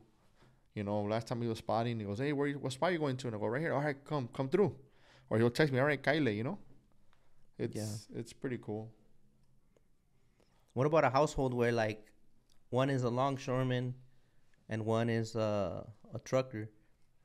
Mm-hmm. You think they end up arguing, like, hey, well, you need to stop doing that? And we're like, you know what? No, you guys need to stop doing this. I don't think so, because it depends. If they're, like, longshoremen, it's a lot of politics involved, dude. Like, at the ports, like, just like drivers and stuff. It's like you as a trucker, like, from your company, this guy's a, chucho. Like, why are you trying to get in? Why are you trying to get into that spot if everybody's going here? Like, you don't speak for them. So, like, hey, why do you guys do this? That's not me. Like, hey, why do you guys throw piss bottles everywhere? Oh, I don't throw piss bottles. Some guys do, right? Like, some guys do. Not me. Yeah. Okay. So then it's like telling them, like, oh, hey, why do you guys do this a certain way? Why don't you guys do it like this? Well, that's not me. That's the way they do it. So it's not. They're two separate entities, and there's two different people in the thing. You understand what I'm saying? It's hard. They're just the ones we see, but we don't know what goes on behind that. Well, remember, everything they want done a certain way. Like, do you think the longshoremen want to have that second pedestal at TTI? Or they want to have that pedestal at Yang Ming? They don't want to do that. It's extra work. Why you want to do that? You know what I mean? It's the way the company wants it done. Like, Total Terminals as a company, that's how they want it done. Because that's their property, right? They show up to work. Yes. Like, they own all the equipment. Just the terminal owns everything in there. Yes. And these guys come in and provide the labor. Yes. Yes. So they're not in control of the labor either. They can't say, hey, I'm shorthanded, I need this. And I go, no, dude. Like, they have forecasts. Oh, I think I'm going to have this many truckers here this day. Yeah. So, well, I'm going to order, 4 top handlers and 6 trans. And they overbook appointments or for some reason or something. Yeah. And you get really long lines. It's only one guy, right, servicing that row. And there's another guy on the other side just chilling. And they can't make their own thing. Like, hey, I'm going to go help this guy. I'm going to go move the trans over here. It doesn't work that way. Yeah. They have to be told to move the trans because they're an employee. So that's why you see sometimes long lines. It's not them. They have to get approval from the management and stuff. It's a lot. It's a lot of that us as truckers don't understand what's going on. Like, look at the chassis, right? The mechanics, hey, there's a bunch of chassis here. But they're not approving them to get fixed. Yeah, I heard that one already. Yeah, so... But it just looks bad that they're there stacked. Yeah, so as a trucker, like, hey, those chassis, they're all right there. They're not fixing them. Look at these guys are lazy. It's not the point. That's not them. They want to fix them. They tell you, hey, this is what's wrong with it. This is what this is. And the companies are like, oh, that's a little bit too much. I'm going to go get it fixed, off dock or whatever, So we're like the stepchildren, basically, between the companies, the longshoremen. The drivers are stuck in the middle because, hey, come get these containers. They're available. Well, here's 3 people to move, 100 containers. Figure it out. Hey, but I need more help. Oh, well, this is what the forecast is. And we're just stuck in the middle. We're in the back, like, saying, hey, service me. And it's not my fault, dude. I don't have enough help. Yeah, I hear a lot of back and forth with truckers and longshoremen, but it's never really any heat on the terminals. Like, and it's not like to throw heat at them. Like I want drama. Just think of this like a investigation, like a friendly one. Like we just want to know because a lot of miscommunication is through having the wrong point of view Mindset, on yeah. it. So you're like, if in your mind you're assuming they're lazy, so now you build off of that, and it's just not gonna work long No, term. well, Like, look at like say okay. because you don't think I think they get tired of like the people that don't know how it really works. That Well, talk they shit, get lazy. defensive. They Yeah, get so they're like, defensive. oh, you think I'm lazy? Well, fuck you then. Like, Yeah. okay, I'm lazy. Yeah. Cool. Well, I don't think it's much of that. I just think that they get tired too, dude. Like, I mean, you're getting work X amount of hours, and you're getting used up a lot, dude, and you get frustrated. Then this guy comes in yelling at you like, "Hey, what? Who are you? Like Yeah. you're nobody. You don't know what's going on." So there's already like a hostile environment, and then you go in there, you make it worse. Then you just make it worse for yourself. I think if you get off yelling, talking smack to all the people, like you're just shooting yourself in the foot. Because what happens? The machine skips you, and then you get more irate, and there's nothing to come of it.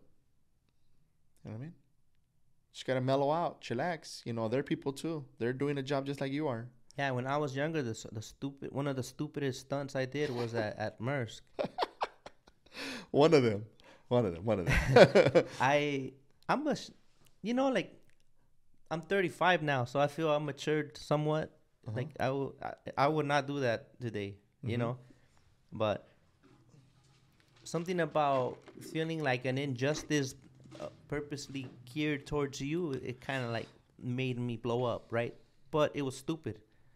Basically, I did that thing where if the spot's open, I go in because I fit. No one else was in it, And if they honked, a lot of people do that. Like they wait for you to go, and they see that you fit.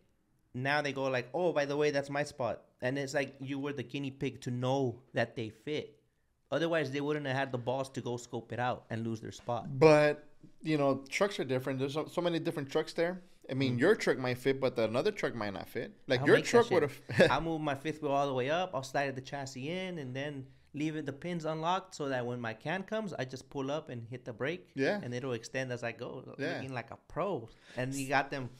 Oh, you can feel it, Like I said, like your truck wouldn't fit where my truck fits because my truck's a little bit longer, a foot longer. So you fit and I don't fit, but I can't get mad because you fit. Yeah, but some people get mad. So, well, come fit. Oh, I Yeah. can't get in there. Okay, well, that's your fault. No, if I can't eat, you can't eat either. Yeah, that's that mentality. But back to that story, it was like, I did that. One of the guys honked, but he had a 40. He wouldn't have fit there. Yeah. But anyways, so he kept honking, and that got the attention of the trans operator. So I think he made a note of it, and every time he would come to me, he would just keep going and skip. He did that like 3 or 4 times. And then it was almost lunch break. So me desesperé, and my stupid ass, I got off, and I laid down across the tracks. That was the one where we're at night at Maersk and they didn't service you. Yeah. Then the guy's like, fuck this. He just turned off the machine and left early. And he And didn't even argue with me. He just left. He just left. Like, but I mean, who loses there? I lost. Yeah. He got off. He went home. And I had that whole time to think about it, like the stupid shit I did. Yeah, because you got there like at 7. We're doing cross docks. I was doing hazmat. Mine were on wheels, and doing my thing, locking my pins. No corruption going on there. But locking my pins in front of you. There's just and then it doesn't help that your brother went over there and says, "Hey, my can's in the bottom, and my can's on top. If I get in front of you, we can get service faster." You're like, "Nope." Fuck out of here! You don't know what I've been through today. Oh, yeah. So the way they do their shifts, the trans guys work less hours, but they get paid allegedly. Yeah. No, for safety reasons. I know, but you know what goes on. Yeah, yeah. Okay, so when he came back, that guy didn't come back, but the dock signal came back. He's like, bro, that was wrong what you did. Like, no load is worth your life, bro. Like, you need to chill. But they don't understand. That's all he said. He wasn't mad. He was just like, bro, like that was wrong. Yeah. And I'm like, you're right. I let my, anger get the best of me. And yeah. Imagine they didn't really see me, and But the merch ones have the cameras. You see the cameras right uh, there in the front with by the tire. yeah, To yeah, kinda, okay, yeah, yeah, you're right. so It's so you saw. stupid. Yeah, it was. But it's done, and with time, I learned like next thing you know, I'm over here saying like how you doing, and genuinely like No, giving but a you shit about how they're understand. doing. Like start a No, conversation. but you And, you know, understand that it's out of your control. And I mean, I think if you would have fit, you would have fit fine. It's fine. It's just it was one of those days when merch was really bad. You know, the line was really long. It took a long time to get in. And once you got in, you were like, ah. And then, you know, I'm passing by and locking my containers. You know, help and this feel the guy's fire. skipping me. Yes. Oh, So it all adds up. And it's just a learning lesson. You know what I mean? yep. Good times. Do you know about anything about this? This one's random as well, but raffle. This raffle thing that you hear, like, is that coming around again, or how does that work? Because You where know the what? general public has access to, I got possibly. in a raffle uh how many years ago? 5 years ago? Yeah, We're at the speaker, yeah. and one of my friends that I know, one of the clerks, she told me, like, oh, hey, man, did you do your raffle? Did you put in your postcard? And I was like, what's that? Or what? What's going on? He goes, oh, they're hiring. It, you know, the longshoreman community, most of them are from Long Beach and Pedro. Yeah. It's, you know, kind of like family-based, sort of. Wilmas. Yeah, same thing, yeah. Wilmas. Yeah. So they're the first ones to hear about it, but they do the hiring. They post it on the Long Beach Telegram thing. They send out a little ad, small print. I didn't know about it. She told me, "Hey, fill out your postcard today. It's your last day before 4:30." And you know, me, Ivan, you know, Beto. I think you put your postcard in too. I think so. Yeah, we went to the postcard and they were all sold out. And you know, you put your name on there. You just submit it. It's a lottery, dude. You get picked. You're basically sold out. A casual, huh? Or what? What do you sign up for? It was that one. I think that one was security. Oh, I okay. think that one was security. The other one they did again. It was the longshoreman, the casual. Are they all like that, or is that like a one-off? Is Is there like another hiring structure where they get onboarded? You know what I mean? I Like, heard the mechanics have something different, oh, okay. but I don't know. I mean, I'm not a mechanic. I don't know. But you know, you 'Cause hear some stuff, people rumors think and you stuff. can just go somewhere and you know what? I'm interested in being a longshoreman. Where can I apply? Like it's If it not were, like that. if Huh? it was that easy, I think half of these truck drivers would be longshoremen. Yeah. Okay. Okay. No, but you know, you do, it's a lottery. But usually, it's, you know, this other time that they did, you know, half of the cards went to people that were working there, and they went in, and half of them were for the public. But a lot of people didn't know. But then they put it on the news, and then there was a flood of people. But some people don't make it. Some people don't pass drug tests. They don't pass requirements, and they're still going through that list. But oh, okay. Okay. So just because they pick him doesn't mean they were a good candidate. No, remember, you used to have to pass their requirements and stuff, Yeah. drug test. Okay. And then some people get down here and they don't like it. You know, some people don't like lashing. I heard lashing's really hard. Yeah, that's when And- you secure on the ship, right? Yeah, those bars, yeah. like hitting them And up. I heard I heard some guy, dude, that, you know, he was that one guy, the truck driver, he goes, damn, dude, sometimes, you know, we go to a port and then you get these girls that come in and, you know, I'm not saying they can't do their job. Some girls are badass, dude. They do everything. They don't care. Yeah. But some of them, they're like, oh, I don't know how to do that. And then they would just leave them there. And they were just this boss that said, no, dude, if you don't know how to do the job, go back to the hall. Like everybody else, they treat everybody equally. And Oh, but it's not a gender thing. It's just a No. knowledge thing. it's not a knowledge, dude. It's hard work. Those bars are heavy. They're long, dude. And I just think that some people just don't like it. They just don't like it. They think they want it, and when they get it, it's not really what they thought. I don't know what they think. I think they don't know. Well, it's a job, pays well. Let's go try it. And then they see it's It's know, actual labor, like yeah. Some of it's Yeah. really really hard, and some Yeah. of it's fairly easy. We see the easy stuff, clerks, Mm-hmm.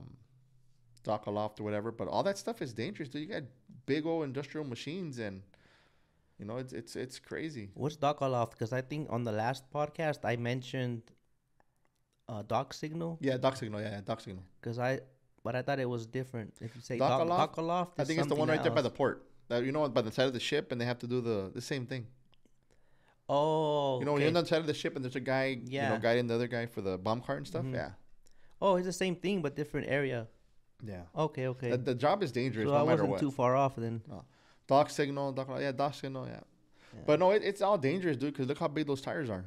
They're as big as you. You know what I mean? And then you have the top painters going around. You have to be very aware. It's a very dangerous job. That's why longshoremen get paid so much. It's dangerous. Yeah, you could get literally get killed. Yeah. And you know, and something happened recently, but I'm not gonna mention. Yeah. I don't even know the name, but out of respect, you Yeah, know. no. But it's unfortunate that to die that way, and that's why they push this safety stuff so much. And a lot of times we get comfortable, like I'm good at this, you know. Like, all it takes is like one mistake. distraction, and that you're dead.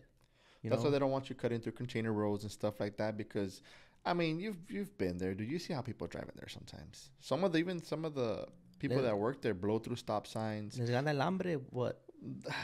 Yeah. As far as drivers, sometimes if you're in such a rush, you doing safe shit to get to your spot. Well, of course, you know, I've 11 taken o'clock. the chassis and the feet are still dragging. You know what I mean? Like, There's a lift them guy. up just enough. There to is get a there. guy, dude, that would take hazmats with no lights, the feet dragging. Back in the day before Roto, Yeah. you know, sparks and stuff just flying. They're like, damn. And then, you know, he passes you right by, and then you're about to get to Santa Fe, and that's for coming down with a load again. Like, Yeah, but that's what the manifest was like that. Like, yeah, pages and pages. Yeah, he was hard work. we were making 6,000-8,000 a week sometimes. High worker. Mm.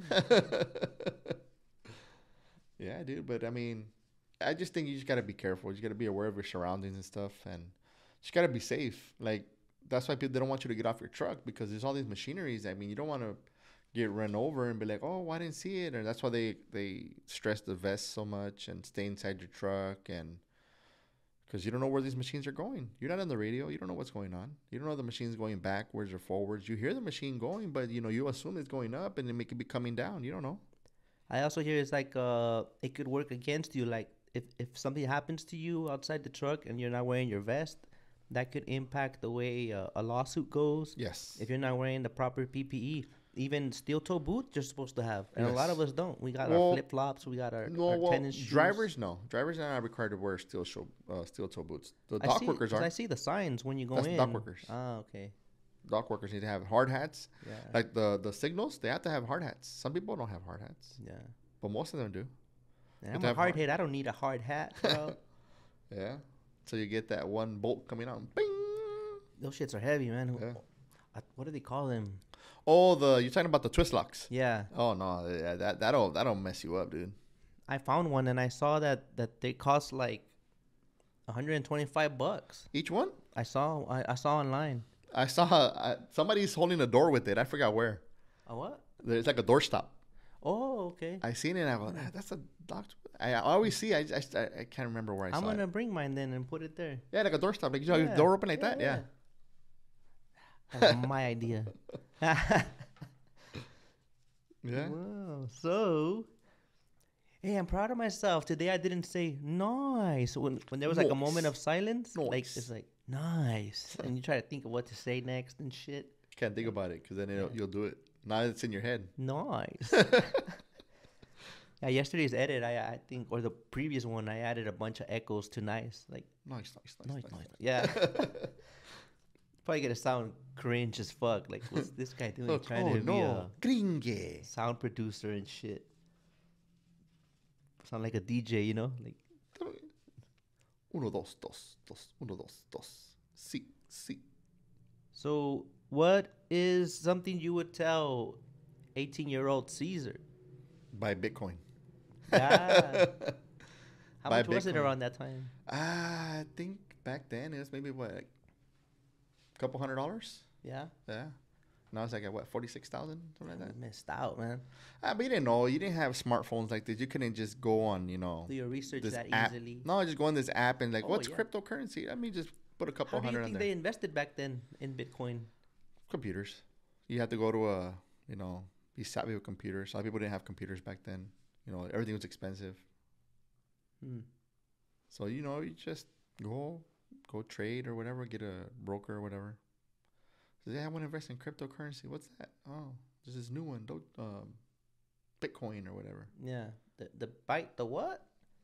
Yeah, the one guy bought how I heard about it was the story about the pizza guy? Yeah. Bought the most expensive pizza? Yeah. Papa John's? But at then it was like a $10, Yeah. right? Yeah. And then you hear this guy has millions invested, and he's on his last attempt to log in. So if Yeah. you fuck up, I think that's lost money or something. Mm-hmm. He has all these people trying to help him find it, hack into his own shit. Or maybe it's not even his. Maybe it's somebody else's, and he's trying to hack into it. You don't know. Well, that's then, but you could invest now, even though you can't go back. Well, there's a well, I do. I have invest. I Yeah. do invest. Yeah. But there's a football player like recently he got paid in Bitcoin. He requested it. Yeah, he Right. got requested in Bitcoin. I don't know if he made money or lost. I think he made money because it was like maybe at 30 something thousand. Now it's at 46. So I think he made money on that investment. Maybe he's looking to hold it and then just. But it's a gamble. You don't know. Mm. You don't know. It can go up. It can go down. I mean, last year this time I think it was like at 20 something. Now it's at 46. So it's a volatile market. You think you'll still be trucking if you would have hit it big in Bitcoin or done something in this field, invested in who knows, huh? That's a good question. I don't know. Maybe it'd be easier to open up a company. I don't have to worry about, overhead and stuff like that. Just pay somebody, hey, let me invest in you. You run this company or whatever. And then I just kind of sit back. Or maybe that's when you find out if trucking is really a passion or it's just a source of income, Because sometimes, like, having the money, like, to have the liberty to do whatever you want, you really notice what you really like. Well, me, like I said, it's hard for me to be out here when I'm off. I don't like to be on this. I like to be at home with my kids. I don't. You never see me on the weekends out here. I'm over there. You know what I mean? I'm not like a lot of these guys come. They work on their trucks and doing this. I kind of do it in between the week when I can. If I'm off of work, I need something fixing, then I'll fix it. But I'm not there like, let me do this, let me do that. I'm always, like you balance it. You find a way to balance it, huh? No, I think when I'm off, I'm with my kids because So when I you're work off, a you lot. make sure it counts. Yeah. Okay. Because my kids are small, dude. My kids are growing up. I mean, I saw your kids when they didn't talk yet. Yeah. Matthew and Aaron. I think Aaron was still crawling. Mm-hmm. Now how old is he? 7. Yeah. I remember I told you my kids were small. They were asking, "Hey, Dad, when are you coming home?" And then I just That's made it when a you point. made that switch. Yeah, that's when I made the point. I go, you know what? No, I gotta be home. And when they start asking and they start looking, and I've been there ever since. You know what I mean? What do you do with them? You find you Well, can really you're really good at playing with them. My or kids play what's baseball. your- I have them in teams and stuff, and Okay. that's basically all my off time is baseball. It revolves around them. My daughter, plays a little bit of soccer, and I just, I play video games with them too. I'll play Call of Duty with them, and I just kind of bond with them. You know what I mean? I have them spend time with my parents because they're still grandparents, and I think it's really important. Family is important. That's just what I think. You know what I mean? Yeah, you don't wanna I'm seeing that now. Like, see, like, well, it's hard. Especially like when you have like if people that have split up and have the kids that stayed with the baby mama and stuff like that. There's that distance. There's that gap, and it feels like I think I have a decent relationship with my daughter. It's just it could be better, but there's always room for improvement. Like, but with technology, it feels like it's more like texting, but the key is communicate, I think. And I try my best. You have to make an effort. Yeah. I mean, with your kids and stuff. I mean, with Lexi, I think FaceTiming would be better, face to face and stuff. And, just make an effort because they're kids. They know. You don't want them to build resentment. And, my boys, this morning, like I said, I got up at 5. I made time for them. I took them to practice. It's Sunday, January 16, 2022. And yeah, no, and I take them to practice. I try to be there as much as I can. Try to be there for games. I was coaching, helping them coach a little bit, but you want to see them grow. So sometimes you got to step away. But I'm still there. I want to be there. I enjoy seeing them succeed. I like it. I live for it. I love it. How did you determine what sport they like? Or did you put them in there because you like the sport? Because a lot of parents do that. Like, I never made it as a rapper, so I'm gonna make my son pursue music. Like, they want to live that dream through their kids. My oldest one loves it. Okay. He loves baseball. He likes it and stuff. My little one, he pushes back. Yeah. But once he gets on the field, it's a big smile and he's, getting after it. So, I mean, I like it. And sometimes you just got to push them in the right direction. And, I give them all the opportunities and all the tools they need to succeed. So, private coaching, whatever, this and that. And I just want them to get better. I want them to be easier for them.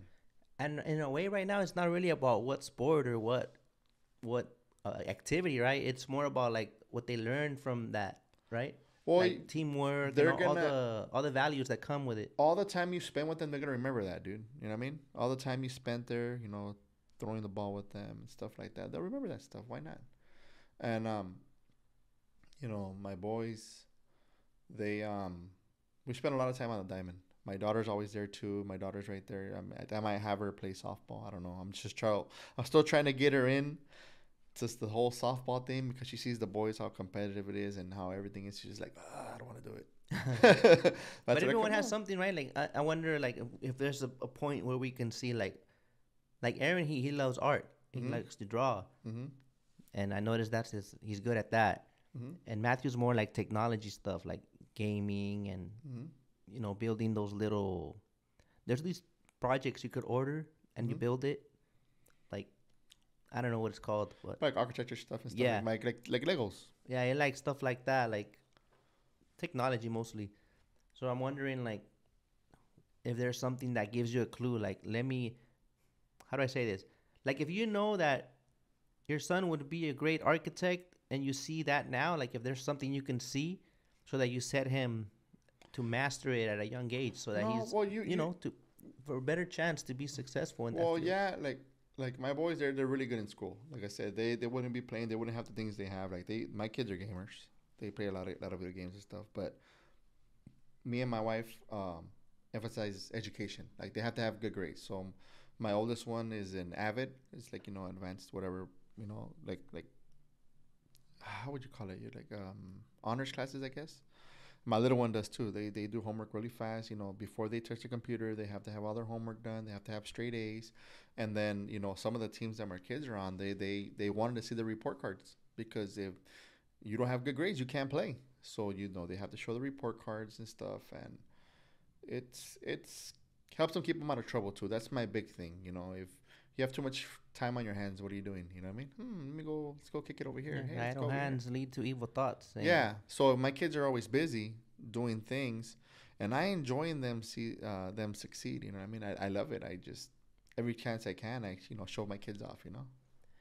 What if your kids decided to eventually? Would you like them to be a trucker eventually, if that's what they wanted, or what would you?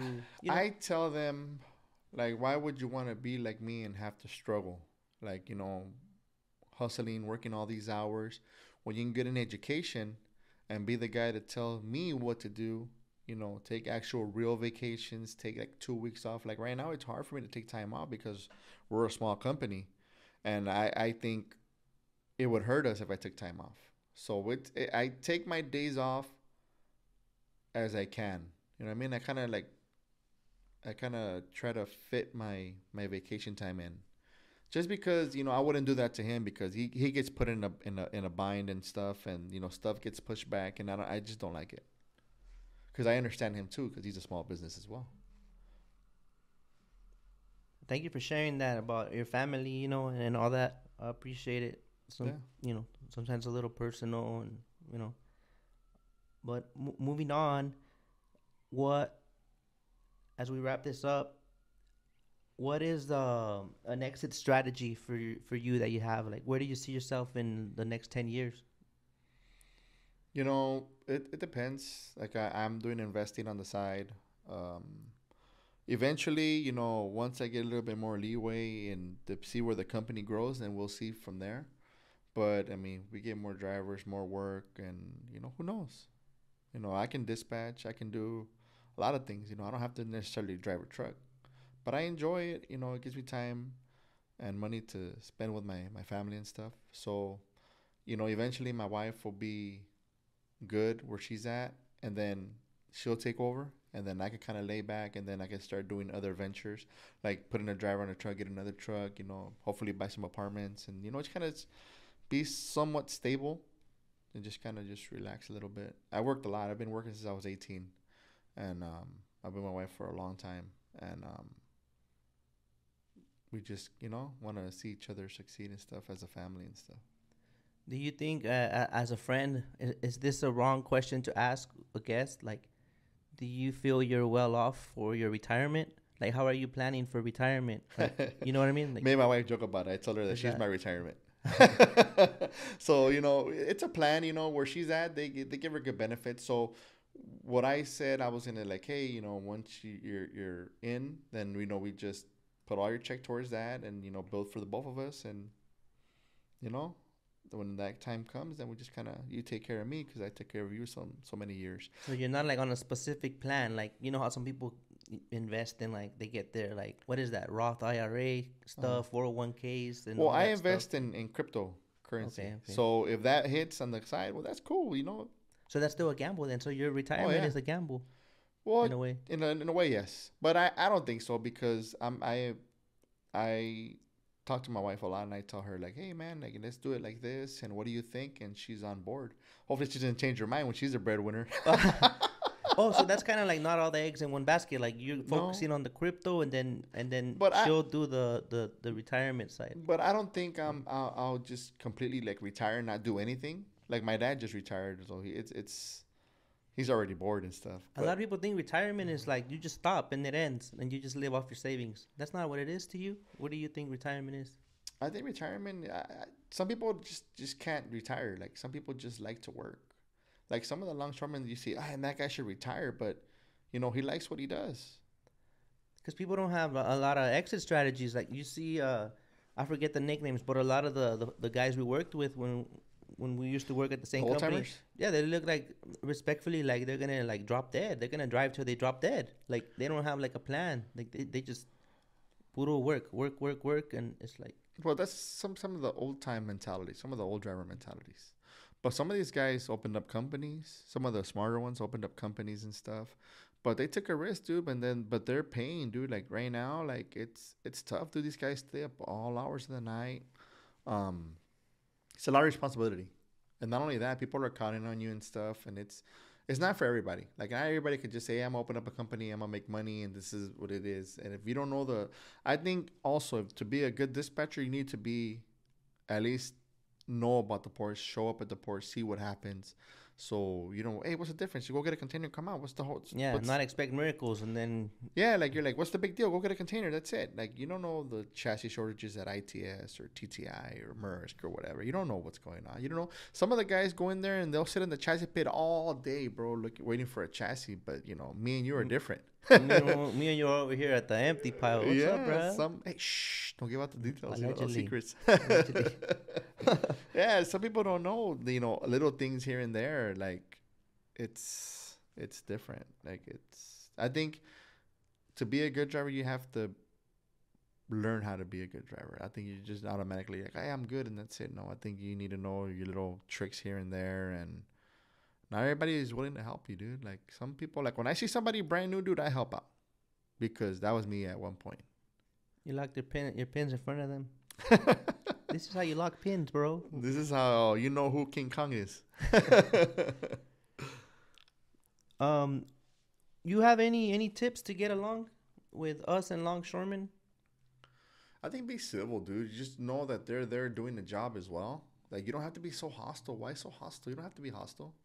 Like some of these guys they go in there and their work. You don't know what's going on at home, and some people have a bad day, and you go in there like, what the fuck are you looking at? Oh man, what?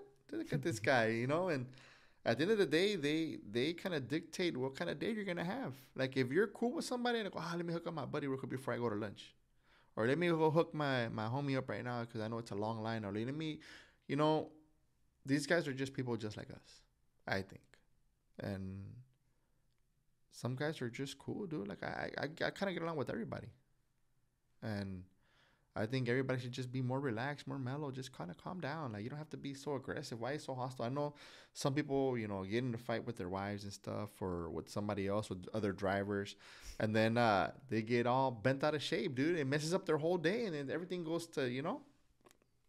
Yeah, they let that short experience dictate the rest of the day. See me when somebody being an asshole with me, the kind of person I am. I start fucking with him. I mean, I had a guy at ITS on Friday, dude. he cut me off like bad, dude. Like, all right. So I kept, You want to play? You want to play? So we're at the chassis pit. He didn't make eye contact, and I was looking at him, and then as he passes by, boom, and he flips me off. Like, all right.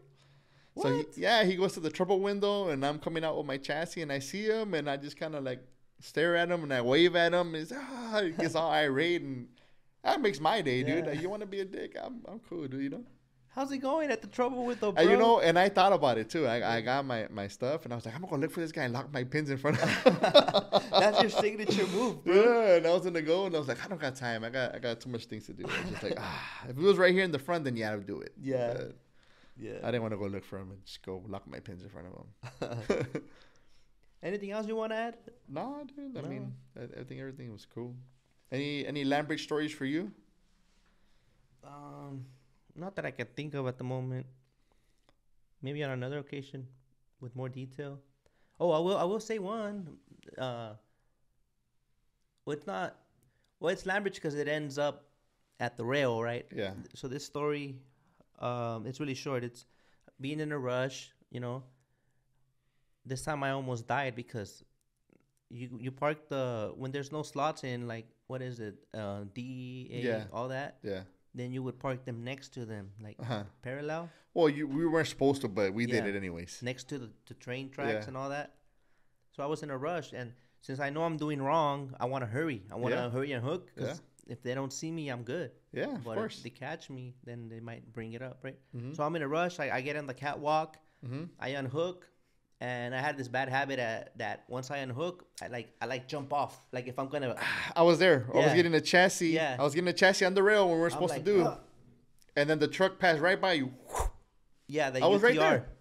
Boom. I was right there. Remember, I was getting a chassis off the rail, and then you jumped and you're like, whoa, and the shit went. Yeah, bro, I almost died. And I'm like, shit, I'm gonna get my chassis, bro.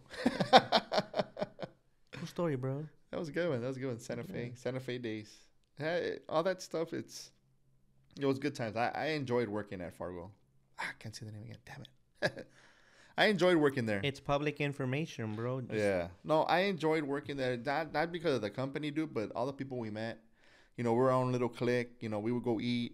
Mm-hmm. And it was good times, dude. Like, we made a lot of friendships there, and it was cool. Like, we met, some of the clerks I met I met them through there because we were doing land bridge there. And, sometimes closed areas, you go to the trouble window and, hazmat stuff, taking the paperwork before. And with all this COVID thing, everything changed. You don't go in the trouble window as much anymore. You just one driver, two drivers per time. They don't take the physical copies anymore. We used to turn in the paperwork to them. Oh, no? Not anymore. Everything's done through emails. And, but like I said, I made a lot of friends there at that company, and I basically learned how to work through there with the night guys. Those guys, man, either you keep up or you drown, and you just had to keep up. And the guys would come in and they said, "Hey, where are the containers at? They're all gone." What? All these night guys took them. Corruption. But these guys. No, what I learned from them is that's when I knew that you have to adapt to the work. You can't make the work adapt to you. Yes. You want to have this nice, 9 to 5. Well, yeah, like they were loads getting. aren't available during the 9 to 5, then don't get mad. These guys were getting upset that the night guys were finishing all the work, but they wouldn't make the sacrifice. Yeah, all these night guys stayed, and they moved all the work because everything became available at night, and people.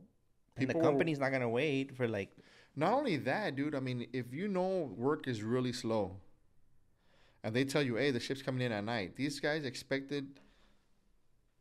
like, hey, don't touch them. They're for the day, guys. And like, no, dude, the work's available. You don't know when the next ship's going to come in. You don't know how many containers are going to become available tomorrow. So you do as much as you can that night. Come back the next night and maybe you didn't get nothing. Or maybe the more containers became available. That was the time it was really slow.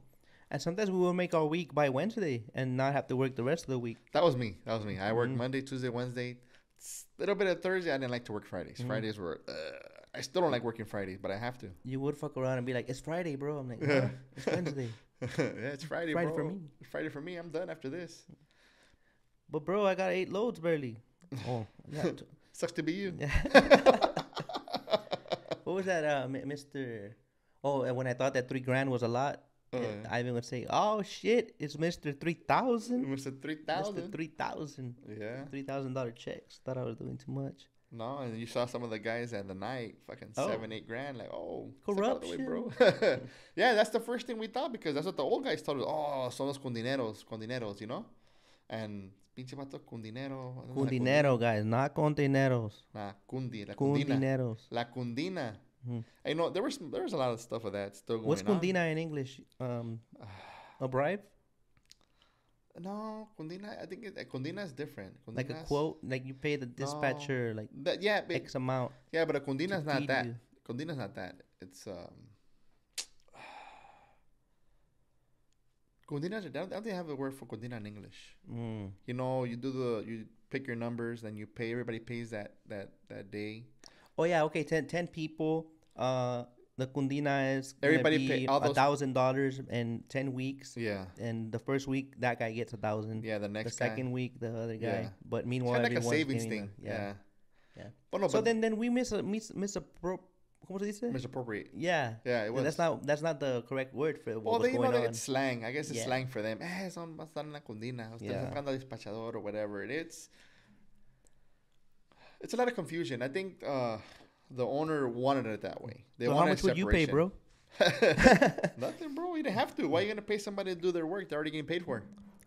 You're like, I'm just charismatic, bro. Nah, see, what's funny is I would tell the owner, I'm like, well, damn, dude, they're making money off of you. What do you mean? He goes, yeah, the drivers are paying him, and then you're paying him. He's kind of like robbing you.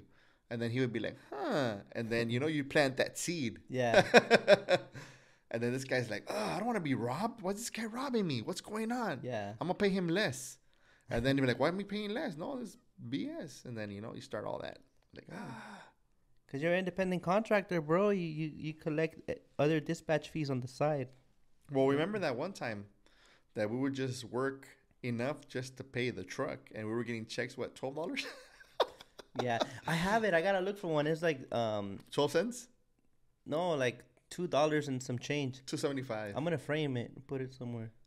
Yeah, but, we were doing our own thing. On the side. Yeah, of course, because they paid more, and you didn't want to be a part of that whole. Remember when we were doing empties from Santa Fe to Con Global before they dispatch anything, and you left your empty outside? Oh yeah, the that guy was a dick. Oh, he's still there. Yeah, he's still there. Well, no, we made that big old line from Alameda, and then you didn't get anything until these reefers were done, and we're like, I'd rather not work. Okay, that's fine. Mm-hmm. That guy came out with attitude too, though. Like no, really, well, he really closed. aggressive. No, because he closed. He closed Con Global. Mm-hmm. So that's it for today, and you were there the whole day. You're like, nah, you're taking this empty no matter what, and just dropped it. Blink. This is your empty now, homie. I guess I got more stories than I can remember, huh? There's another guy that flipped him off, and he got banned for life. Oh, I go, that's how you get banned for life? Yeah, that's easy, bro. Yeah, no, guys, that guy was something else. Yeah, dropping an empty there on the ground. I think even lower the landing gear. This is my yard, not yours. And you dropped it on the street, actually. It wasn't the Conglo. It was just that little street, Lomita. You dropped your empty, bro. Yeah. Don't fuck with truckers. There was that one. Don't fuck with a trucker that's hungry and trying to make some money for that week, running low, Oh, and then you got hit at F10 with the machine? Oh, yeah. And that was because I was asking, I was trying to fit in the row. Yeah. Well, you didn't fit. I fit here, bro. You're kind of sticking out a little bit. No, I'm not. I'm good. Crunch. I never replaced that bumper. I just pushed it in. Oh, yeah? Yeah. With the first black truck you had before, the one you had got before me, that one, a stack of containers fell in front of me. Remember? We were doing Lamberts, and you got stuck for the second shift, and then the guy was putting empties on the side of F10, and I guess he hit a container, and all the containers fell, and they just fell right in front of the truck. And I was like, damn. It was empties? Yeah, they used to park empties on the side of the fence, remember? Yeah. You know the empty pile at F10? You would come around. Yeah. You pass the reefers and come do a big giant U-turn. So I was in line outside. I was in line outside. Oh, outside. And then the guy hit a stack, and the stack fell out to the street. Like, oh snap! And they hit the wire, the barbed wire hit the side of the truck, whatever. Yeah. And I was like, hey man, he hit the side of the truck. But then he told me, okay, hold on. I was doing land bridge, bro. I'll be back. So I went, I came back, and I came back. I go, hey man, I was outside when the truck hit me. Why'd you leave? And I go, well, I'm doing land bridge, bro. You guys weren't coming out. I'm busy. Oh, you can't do that. It's no big deal then, huh? Yeah. No, I never got nothing out of there. I just told him, You jumped out of the truck and rolled on the floor and said, my neck, my back. Nah. It just. Oh. I just went around because I had to, I was working. And it's like, I didn't get hurt. I got to keep going. That mentality, like, hey, man, it was Monday or Tuesday. I got to go. This is the Lord telling me it's not my day to die. I got more loads to move. I buy a lottery ticket. Shit. I don't know what happened to that guy. That guy was really like scared. Like, oh man, I'm glad I didn't kill nobody. But it was a whole stack. It was like maybe 3 containers on the floor.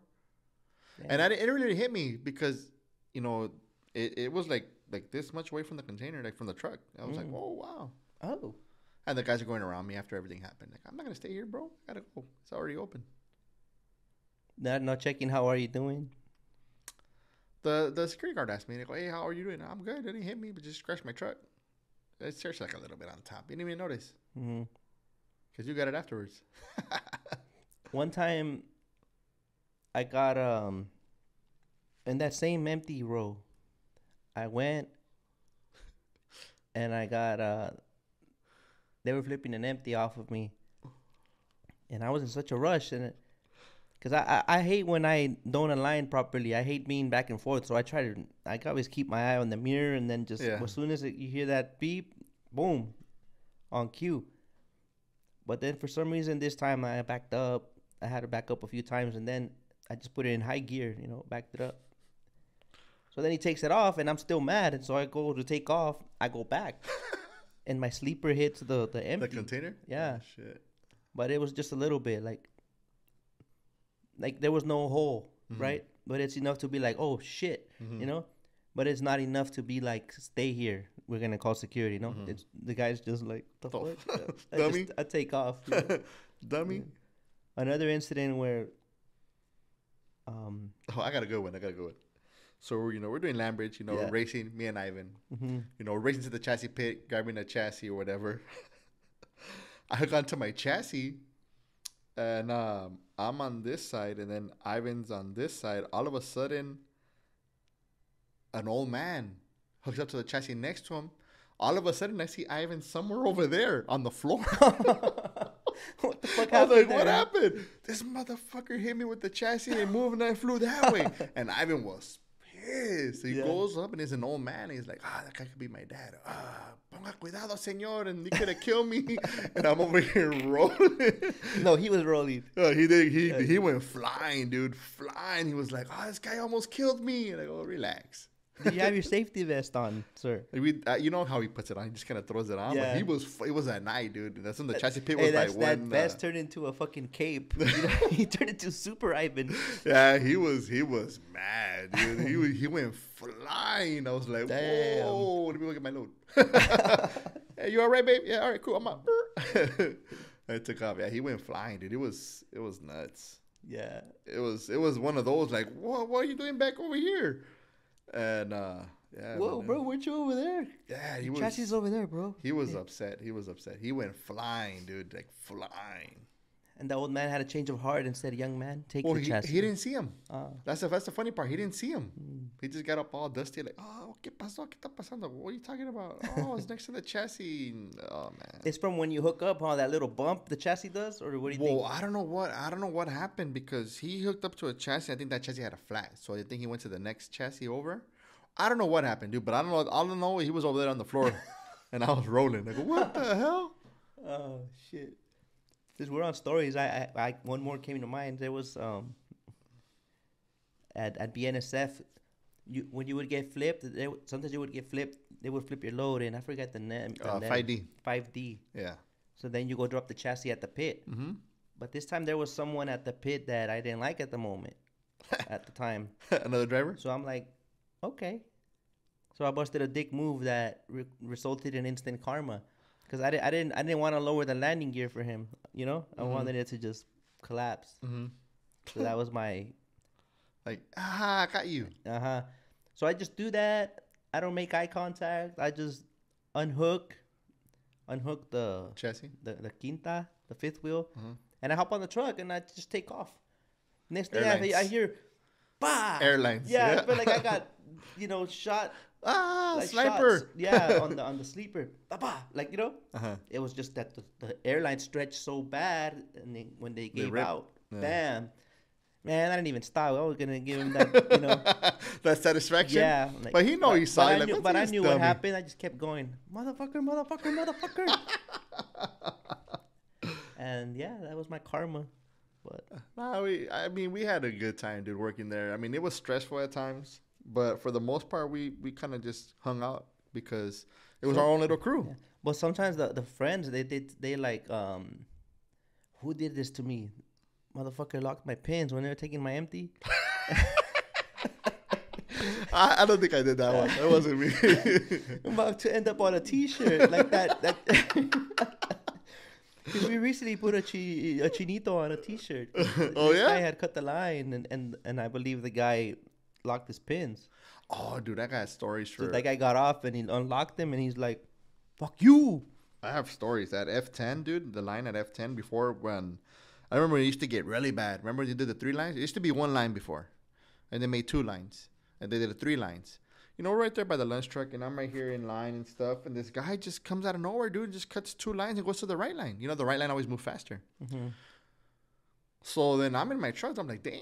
I think it was behind me. And I was like, dang. You'll see the savages when you see them crossing the tracks. Yeah, that's them. Oh no, that's before. That's when the trip days.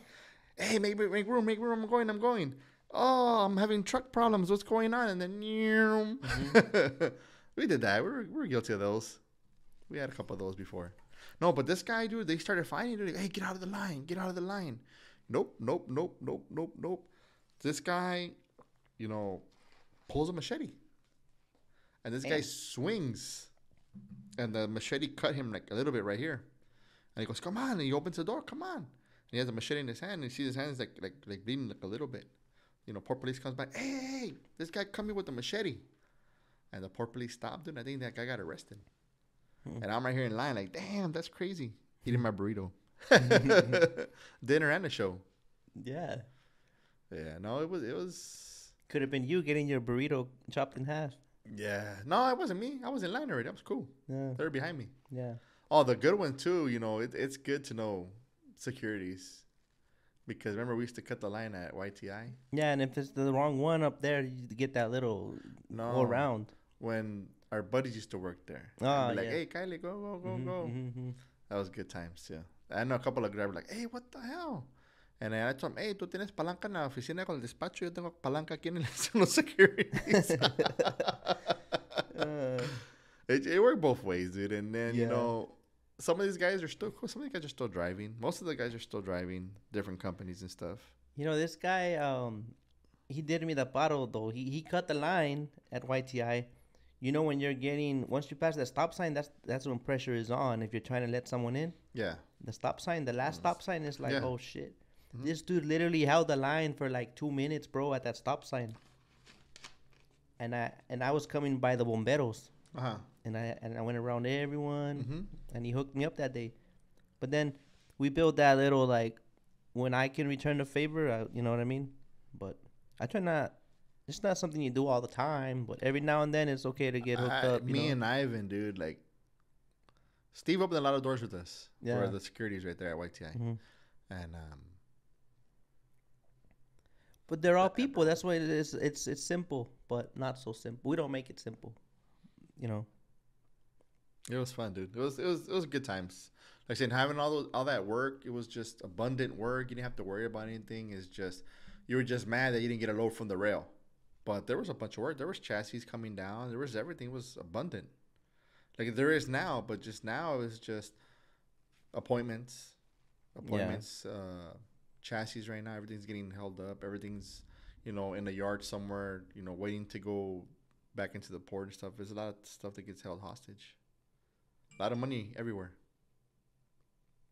That's true. Just gotta, look for it. It's out there. Mm-hmm. Yeah, man. Anything else you want to add before we wrap it up? No, okay. What's all this graffiti on your table? Yeah, we're gonna do a little autograph session right now. As I need to pick a spot where you're gonna see it and you're like, "Fuck this guy." I was here.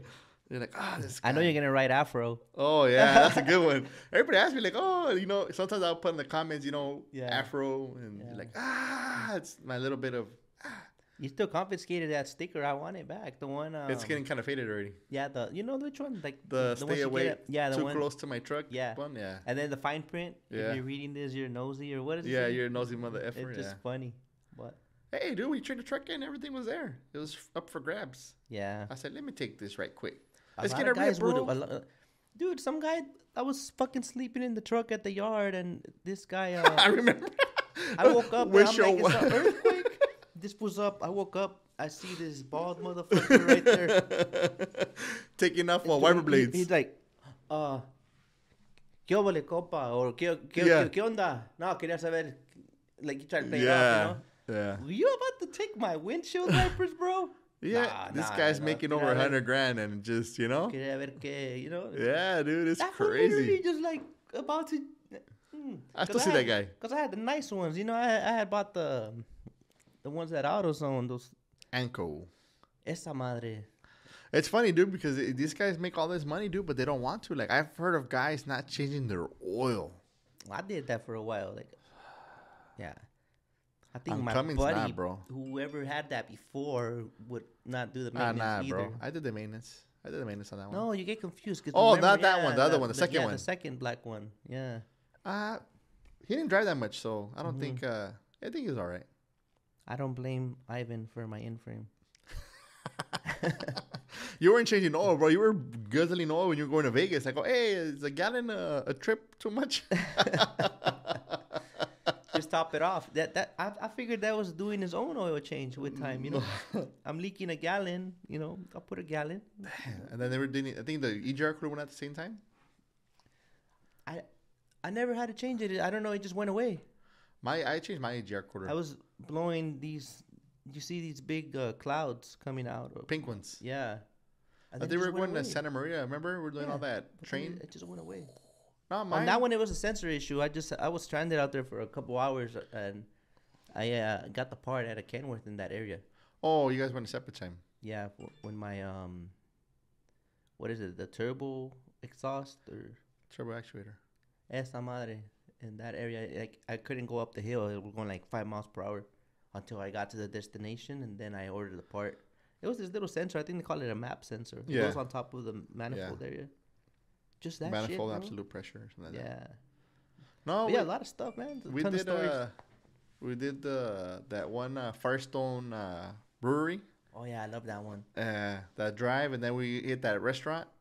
Yeah, and then stay there, get fucking faded, and Not me though, but whatever. Yeah. No, we didn't get faded that I got a buzz. I got a nice little buzz. It was a nice restaurant. It's a nice setup, and you see like all the activity going around. Mm-hmm. I think they got like a little belt, right, going around. The little train? Yeah. Yeah. Shit. I don't know what took them so long to unload kegs. Dude, they were on the floor. And there's like 1,000-something kegs in the one container. I'm like, just roll those motherfuckers off, man. Pero bueno. That was good. It was definitely a great session, and I'm thankful you came and took time. Yeah. It's Sunday. You don't have to do this, and I appreciate you. Yeah. It's not my podcast. It's like your guys' podcast, because without the guest, there's no podcast. So I want to thank you. Broken record. I want to thank you. Nice. Nice. But yeah, man. So thank you guys for listening, and we'll see you on the next one.